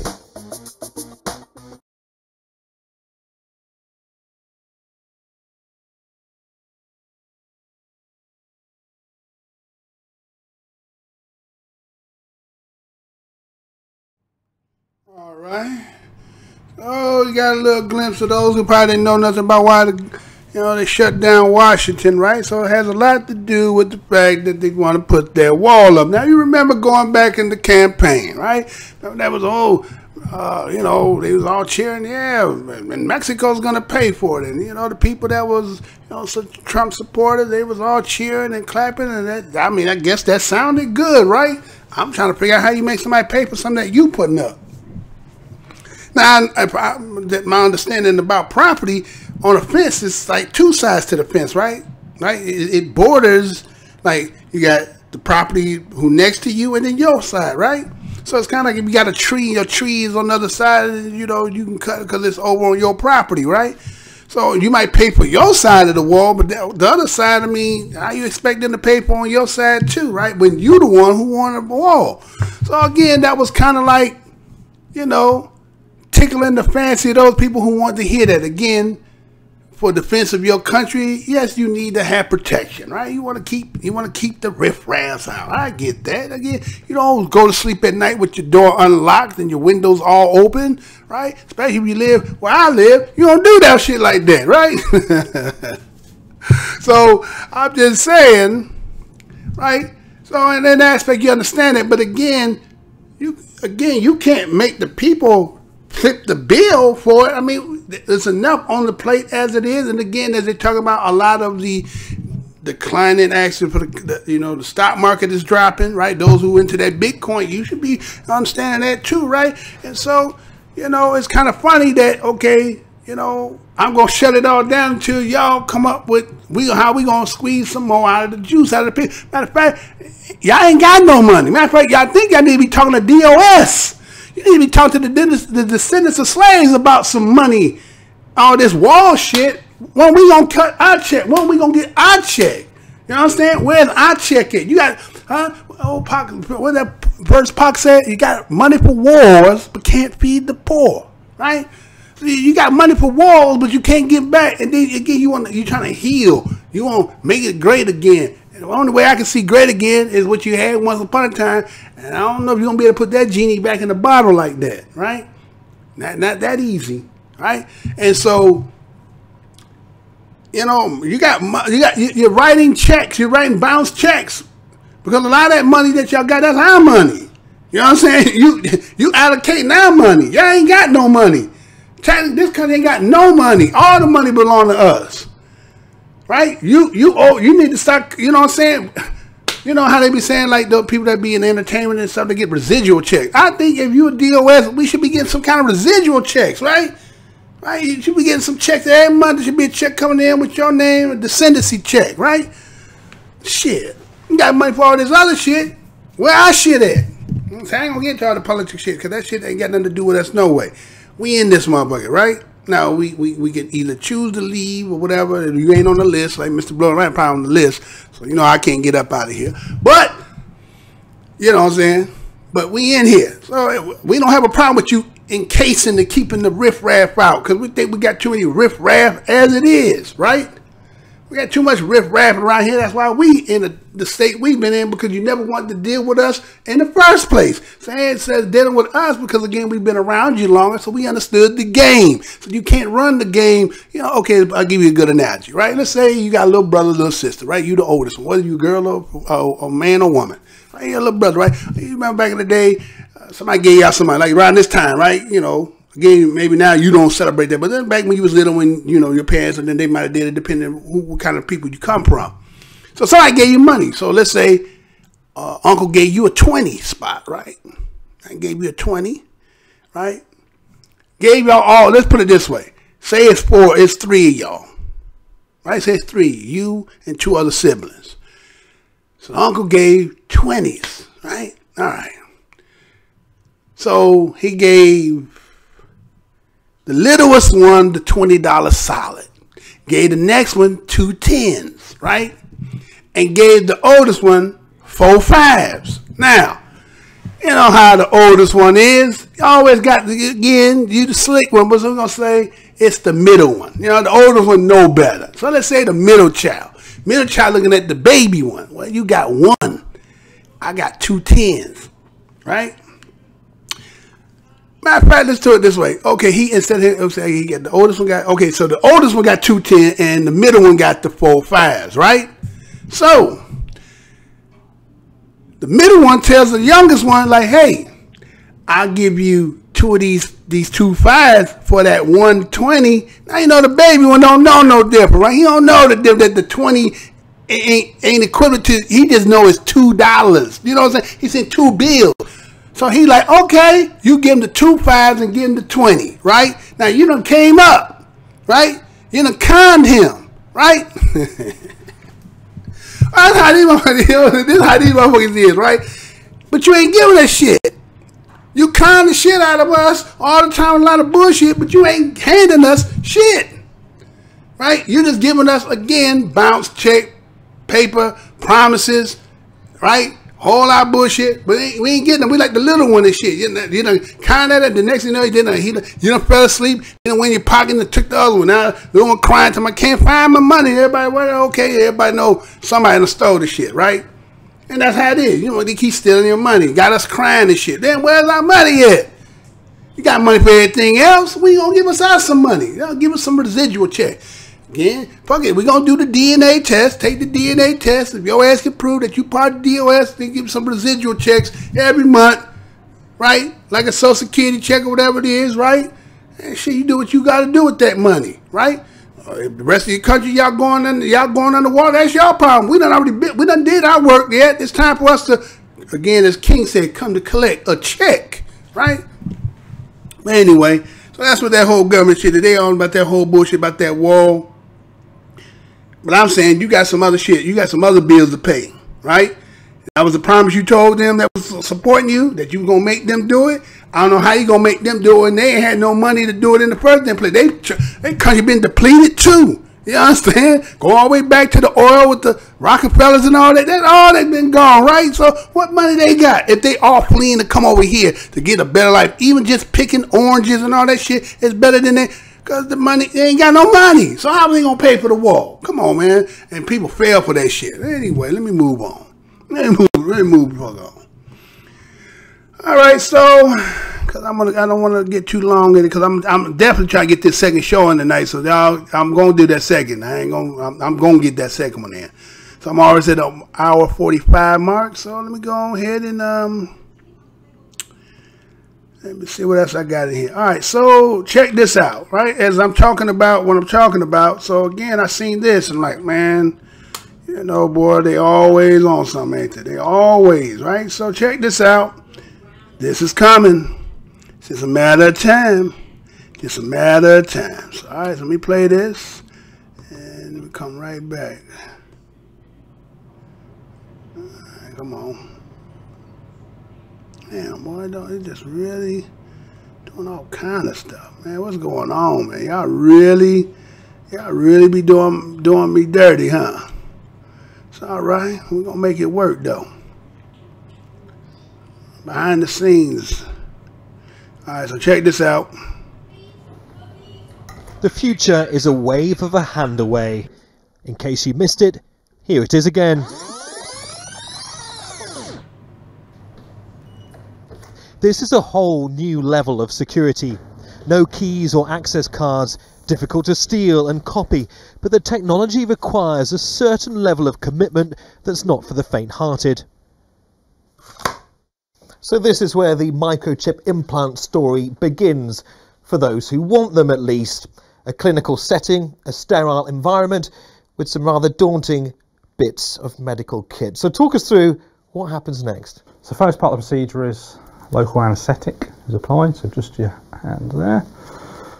And we'll use a scalpel just to make a small incision just there.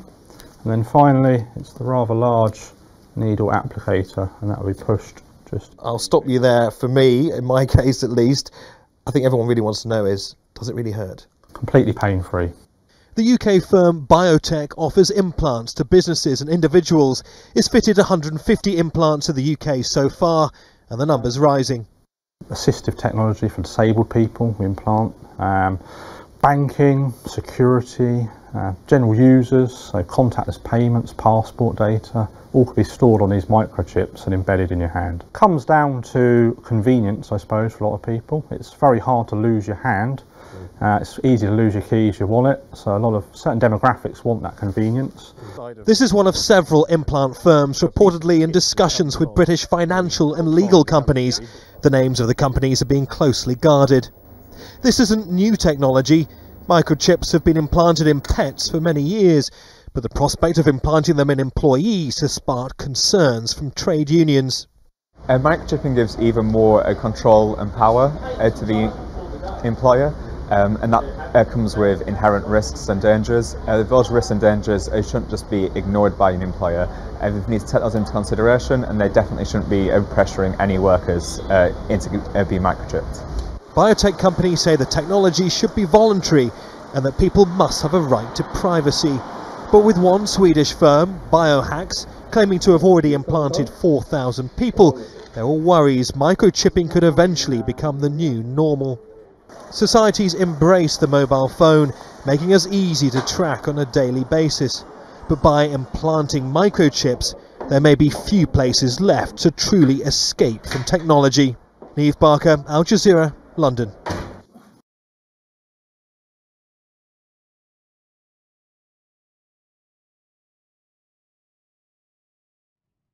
All right, so right.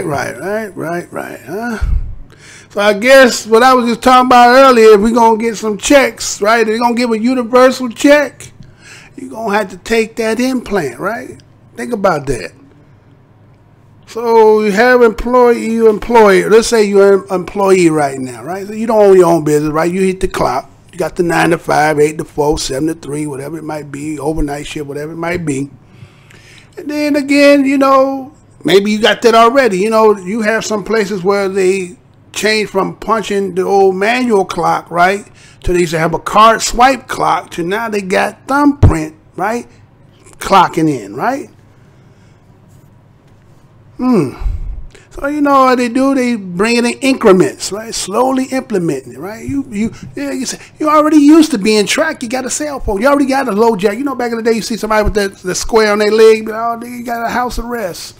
Well, most people walking around already got that on them. You know what I'm saying? You know, they got those sites and stuff that you can put in the phone and you can see. Again, they talking about. I think I played that last week or so, right?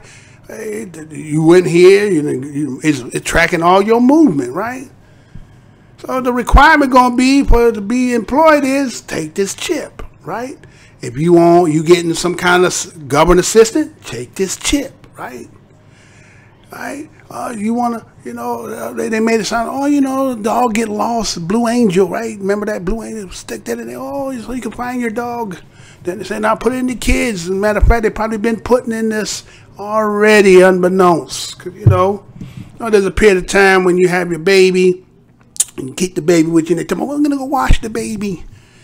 Right? Come back, the baby be knocked cold out. And you be like, damn, what the hell they do to the baby? Yeah, just get, you know, a bath, you know, a nice warm bath. Right? We don't know what the hell they done did to the baby back there, right? Maybe I got a chip in them, huh? Depending on what generation you come out, you probably got an old model chip, you know what I'm saying? And certain from different generations, they got new model, up-to-date ones, right? So they're going to make it mandatory. So we're going to get some of that old stuff out the way and get some of them updated and let them know. But so they're going to do it in a way that you have no choice but to take it. Again, some people say biblical. Mark of the beast in the hand, right? Remember some people talk about that, right? I remember that old commercial that used to came on about the MasterCard, right? Some of y'all might remember. There was people that was in like a lunch line, and then people were just going and swiping, and the one dude came with cash, and it stopped everything, and they was all looking and frowning. You know, well, that's how it's going to be, right? So if you don't have to be able to swipe your hand, to register, that goes to your bank routing number, that goes to the extract, so it ain't got to do you. It's again, you know, fast pace. One thing right now, instantaneous, right? And you know, a lot of people like to talk about the greatness of technology. Now again, technology has its goods as well as it got its bad. So with this kind of technology, what else can it do besides just waving your hand to open your door, wave your hand to pay a bill? Could it also have something transmitting rays, or you know, that has something to do with, you know, again, because I remember they were talking about having some kind of detection in airports that it can read to see if you, again, your temperament. Okay, you seem a little angry, you hear as a terrorist, or you know, some shit like that, right? So again, you know, it looked like a little grain of rice, but you know, some people think the bigger the package, the more powerful it is. You know, small stuff can have a powerful pack too, and can do a lot more. And it's technological. It's all up in there, right? Again, they didn't want to disclose even. I couldn't even find an article. They couldn't disclose on that, right? So again, things is changing because again, you know, people trying to put the genie back in the bottle, which is us, right? Again, you know, this little corner has been powerful. That's why, you know, Facebook was doing what it's doing, YouTube doing what it's doing, and everything. They, again, because people trying to do, you know, this the bread and butter. This is how motherfuckers they do they opulent life. As long as you ain't got nothing to, you know, go to and keep your money and be on, no, they keep giving it to them. They can live opulence and you stay in the condition, right? So you trying to get out of that. That's detriment to somebody else. They ain't trying to do that. So, okay, that's to be continued, y'all. Just pay attention. As more developed, I will show. All right, so what else I got in here? Because I'm at the 2-hour mark. I want to get, I'm getting at the 2-hour mark, so I want to be out here by 2.5. So I can get on for this next show for the night. So I came across this. This one here, right? This one right here. Now listen and pay attention. It's kind of quick. It's real quick, right? Matter of fact, it's real quick. I ain't even going to do the article because it's kind of quick. I'm not going to have. All right, so check this out. It's real quick. So let's see what happened. See if I can get it to play. There you go. Oh, it's going back to it. Huh? The caves of northern Spain reveal art dating back thousands of years. One particular faded dot is said to be over 40,000 years old. Al Jazeera reports. Which is a good 15 millennia, 15,000 years older than originally thought. A new date suggests the art could have been made by Neanderthals rather than by modern man. Scientists examined the crust that had formed on top of the paintings of the cave. The BBC says these atoms decay at a very precise rate through the ages, and the ratio of two different elements in any sample can therefore be used as a kind of clock to time the moment when the calcite crust first formed. But the question remains, who made it? The cave art dates back to a time when modern humans just migrated out of Africa. New Scientist indicates Neanderthals may have mimicked the drawings produced by modern humans without understanding what they meant. The use of symbolism is a trait that set our animal species apart from all others. Scientists believe this discovery will tell us more about the evolution of the human race. For Newsy, I'm Logan Tittle. Multiple sources, the real story.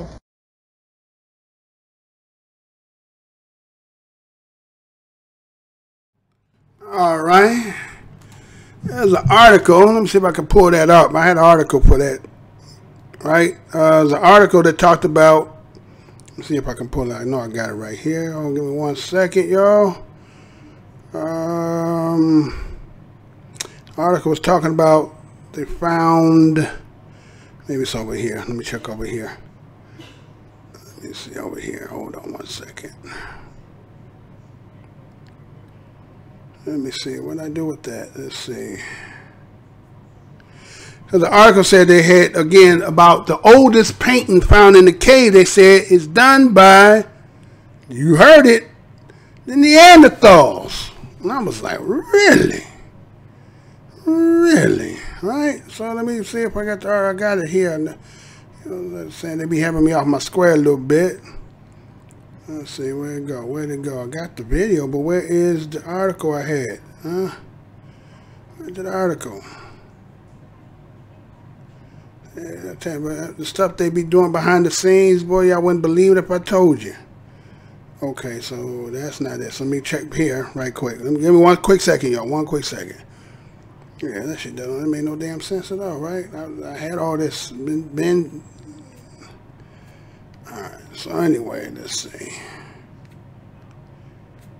Yeah. I got so much on here. I got so much stuff I be reading, man. Y'all, y'all really don't know. All right, so okay, I got that much on here, man. I got to erase some of this shit. I'm still spinning this. All right, come on. Really?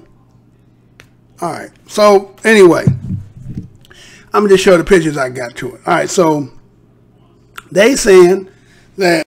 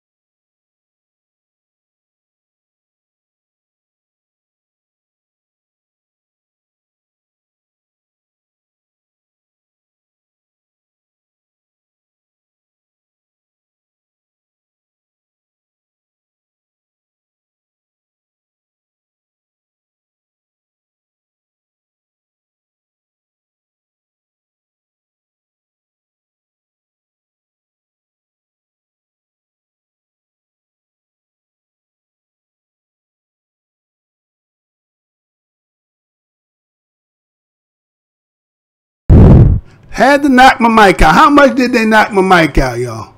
Huh?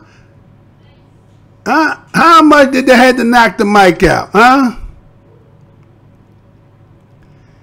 Yeah, they just, oh, you hearing them jiggling the wire. Because ain't no jiggling the wires on my end. I'm talking, so ain't no reason why my wires be jiggling. That's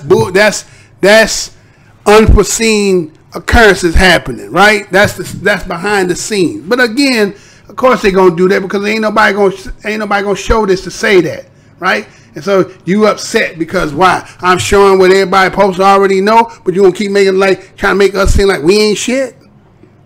Shit, we gave the world to make fact that you in it.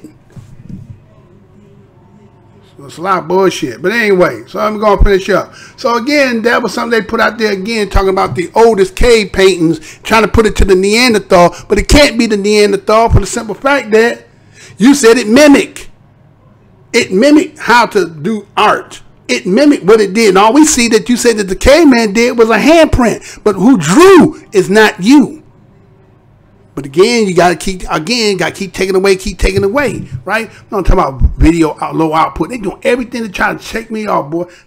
I'm telling you, better give me some likes, man.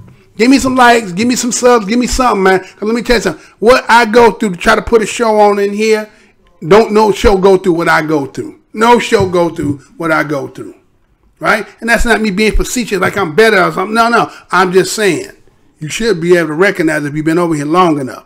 So, all right, so let me go on, get it out before they trying to knock me all the way out. Okay, so, now, just to top that shit right there, right? I'm going to go ahead and top that one. Because this article just came out. Matter of fact, the article came out. I got the article, and then you see the video. So check this out. Be right back.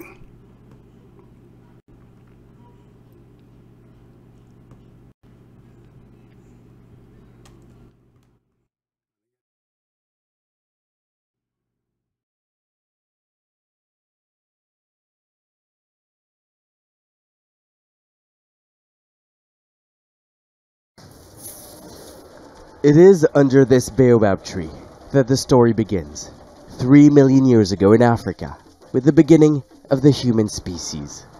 It's a tale of a long journey from which most never returned.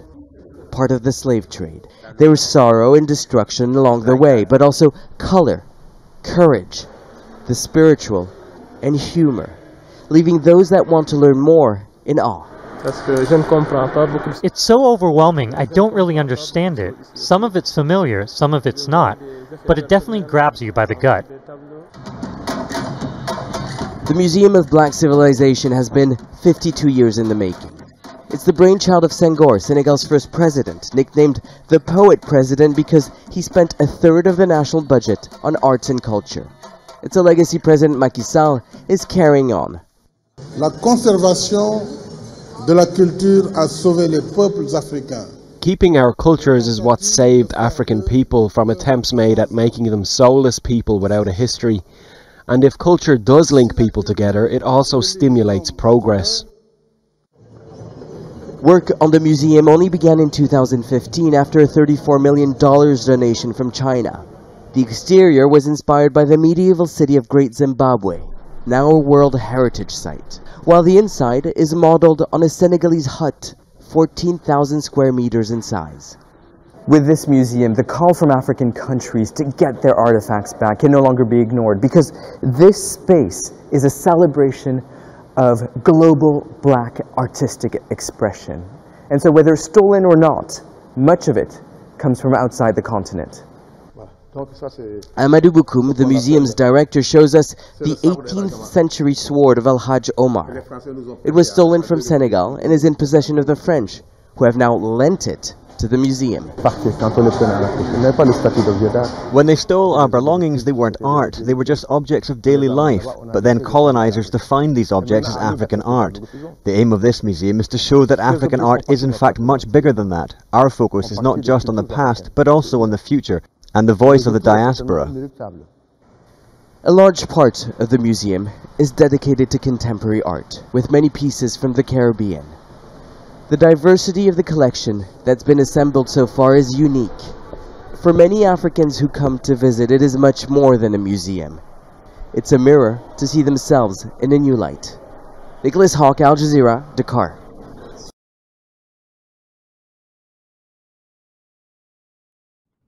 All right. So we see that that there's a new museum has been opened in Senegal, tracing millions of years of African history. The Museum of Black Civilization is provoking calls for the return of African artifacts taken away from former colonial slave traders. Right? So isn't it kind of funny when you heard in the clip there, it talked about that the French is going to loan, you, just crazy, right? It's kind of like saying when, again, I ain't got no horse in no race about OJ, right? That was his business, what he did, okay. And again, I know everybody trying to make it, that black people was, no, really, I don't think it was just about whatever it was, right?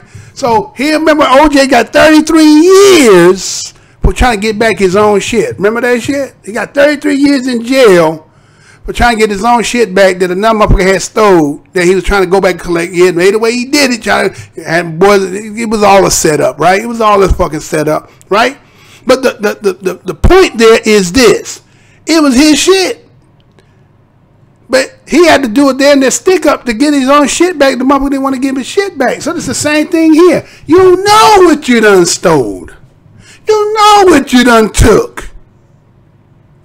And yet, you don't want to give it back without any kind of stipulations and attachment.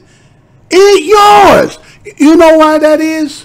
Because, again, if you go back, if everybody collect, again, it was, I remember, I forgot what book it was I had read, and it said if every nation came to a world picnic, right? Everybody from every nation came, right? So just think of all the different nationalities of people and their culture they bring to the picnic. But they said somebody could bring nothing but an appetite. Do I need to say that again? It said if it was a world picnic, that everybody had to bring something from their culture. Everybody would bring something from their culture, background, religion, all that stuff, but one person, particular people, would only bring an appetite. That's what I'm saying. You got everybody's stuff. Look what happened in China after the wars and them gutting out China. It's like got all this art that you got that they got out of China. It's like the same thing in Africa. Where is the handprint in the cave? That's it. That's it. A handprint, right?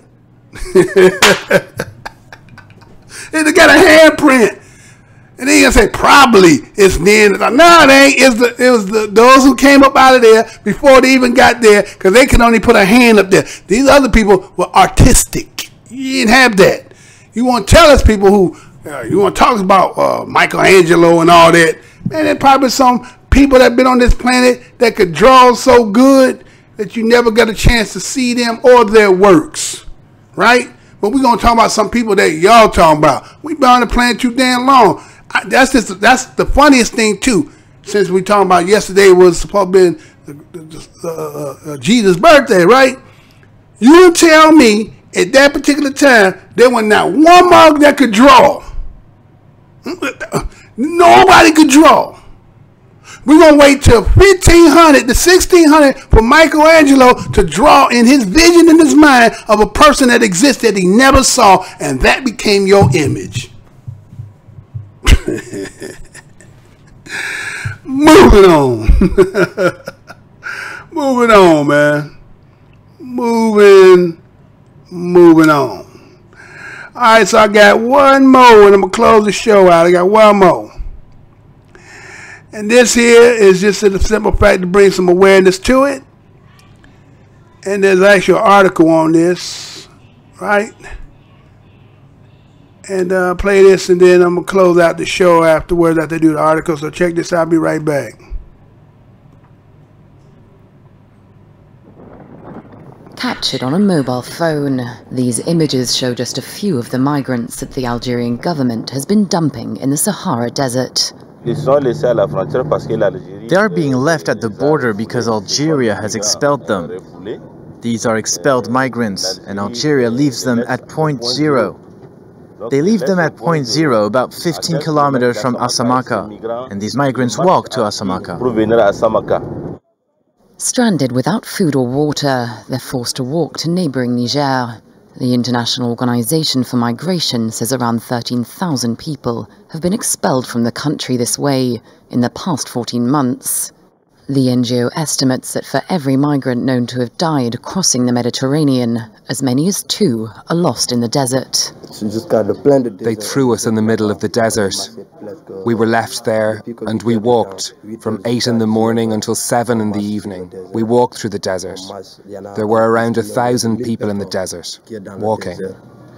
We lost our baby was killed, women were lying dead, men, because there's no water, no food, starvation, children, kids and all. Other people got wounded, other people got missing in the desert because they didn't know the way. The Algerian government has denied criticism that it's committing rights abuses by abandoning migrants in the desert. The mass expulsions have picked up since October 2017, after the European Union renewed pressure on North African countries to deal with migrants heading north to Europe via the Mediterranean Sea.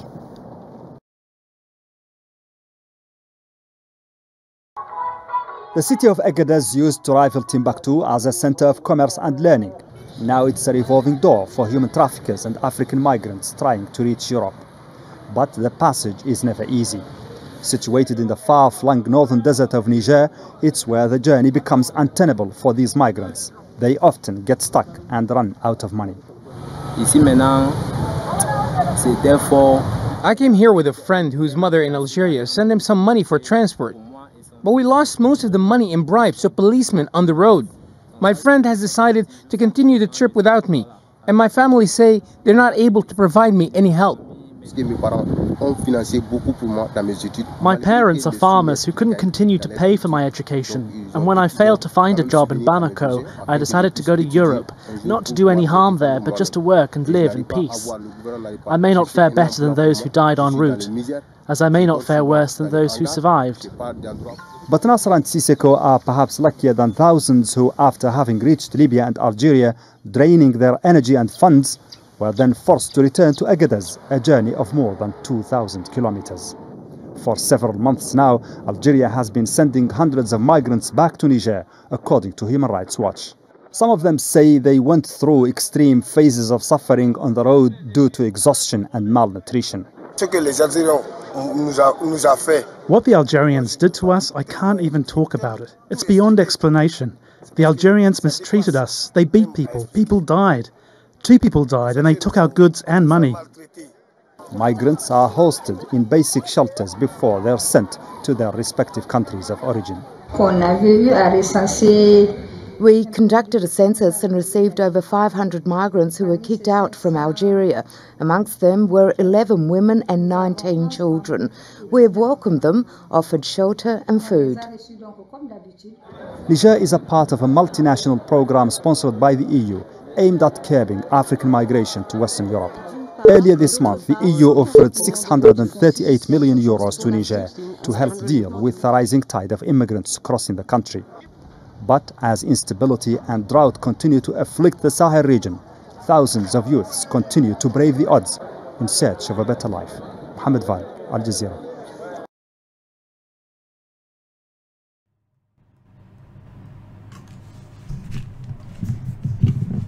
Your skin color was a crime. African migrants in Algeria. You know I'm going to say that again. Your skin color was a crime. African migrants in Algeria. This story was done December the 24th, 2018 in Al Jazeera, and this is how it reads. In 1991, Michael George Johnson was 11 years old when he left his country for the first time. Both his parents were killed months earlier in one of the post-independence Africa's worst instance of bloodshed, the Liberian Civil War. Johnson spent the following 27 years searching for a safe place to settle down and trying to leave the ghosts of the conflict behind, until one day at the beginning of October he set foot in Niger, having survived a week-long forced trip through the Algerian desert. We've been gathered in buses, traveling from town to town without food, obliged to walk from 30 kilometers in the Sahara with a gun to our heads, and packed like animals in a truck until we reach Agadez, he recalled. The convoy carried a total of 279 people, rounded up in police operations all over Algeria. There were Cameroonians, Ivorians, Guineans, Nigerian women and children. We saw everything there, he added. Johnson's forced trip was one among dozens of mass expulsions of migrants organized by Algerian authorities in 2018, attracting international criticism over the country's treatment of sub-Saharan citizens, often abandoned in the desert hours away from the closest border post in Niger. Terrible year. 2018 has been a terrible year for migrants working in Algeria, marked by the biggest number of arrests and deportations ever, human rights activist Fouad Hassoum told Al Jazeera. A member of the Algerian League to Defend Human Rights, Hassan assists some migrant workers in the city of Oran, has hometown in northward Algeria, and has received threats from his work. Civil society actors and NGOs have been attacked for defending migrants, he said over the phone. But this is only a part of the collective paranoia that rules our country. Activists, bloggers, journalists, unionists, and artists are seen as a menace, and migrants as well. One of the first explosions of migrants, he explained, was triggered by a fight between some sub-Saharan workers and locals in the suburbs of Algeria 2 years ago. Security forces arrest 1,500 sub-Saharan, deporting hundreds to borders with Niger. From the moment things only got worse, your skin color was a crime, Hassan said. No matter what your legal status, you could be locked up and deported anytime only for being black. Johnson said he experienced that persecution firsthand. I knew that Algeria was unsafe, he recounts, but after endless travel, I could finally work as daily labor in construction sites, earning something to fulfill my dreams, which is to reach France. Journey through hell. In the previous years, Johnson lived in Mauritania, the Ivory Coast, and Sudan, where he tried unsuccessfully to cross the Red Sea to Saudi Arabia. He headed to Algeria after a dramatic passage through Libya, where he was detained and tortured by armed men. In Algeria, I had to hide, but at least there was some work. He said his European dream was interrupted abruptly one night in Algeria.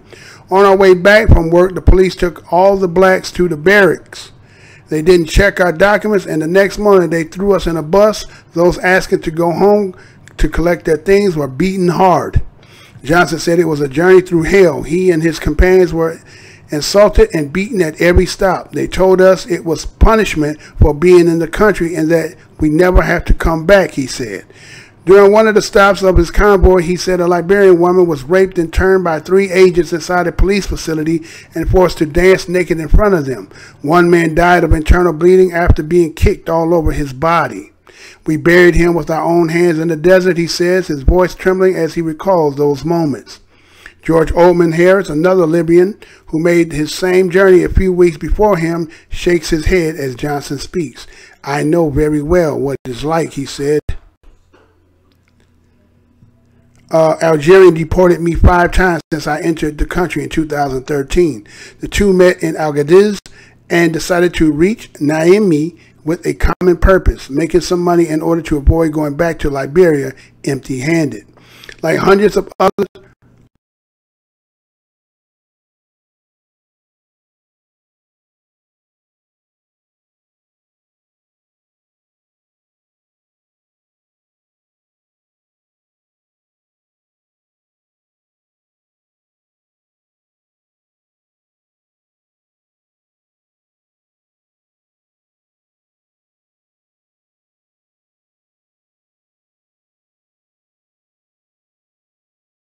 you'll cut my mic off again? You'll cut my mic off again? Transit centers offered by the International Organization for Migration are packed with people demanding to return to their home countries through the UN agency volunteer return programs. As pushback continues, we're submerged by requests, but we can't open a new center overnight, and IOM officials told Al Jazeera. These summary explosions are justified by referring to a 2014 agreement between Algeria and Niger, but in reality, we are facing enormous violations of international norms and human rights. Amnesty International research Deborah Del Pisoya said, according to the note sent to Al Jazeera by Niger Interior Minister Mohamed Bazoum, the 2014 document was a declaration of intent and not a formal pact. Its aim, the note says, was to restrict cases for pushback to Niger and Nigerians who were forced into begging in Algeria's cities. But among the deportees, there are refugees and asylum seekers registered in Algeria and people from all over the West Africa who were detained and deported illegally, says Depora. Amnesty International campaign Forced to Leave, launched on December 20, calls on Algerian authorities, their partners, to immediately stop these practices and avoid any form of racial profiling. As for a comment by Al Jazeera, the Algerian Interior Minister didn't respond. However, during a conference of global migration earlier this month in Morocco, Du Bois said Algeria respects the right and dignity of its migrants. Algeria went through a huge and continuous arrival of migrants and had to take measures to reduce it.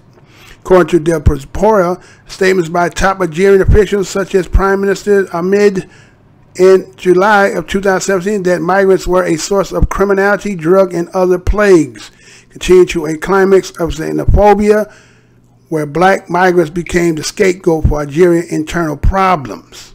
Data collected by Amnesty International shows a sharp increase in collective expulsion from Algeria to Niger from 1,340 people in 2014 to 9,300 in 2017 to 26,000 in 2018. 40% were abandoned in the Sahara and forced to walk for hours to reach Asamaka, Nigeria's first border post. Among people expelled to Niger in 2006-18. Okay, now something going on over there, right? This is not the normal news over here.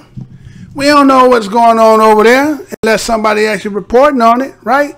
Now, again, I know we got our issues over here, we got our problems over here, but again, as we know that everybody's divvying up, so again, as I said, if you take that map that they got out there, that one day, maybe next time I'll try today, later, hopefully, the map, how they take Asia, fit it in Africa, Europe, and fit up in Africa, right?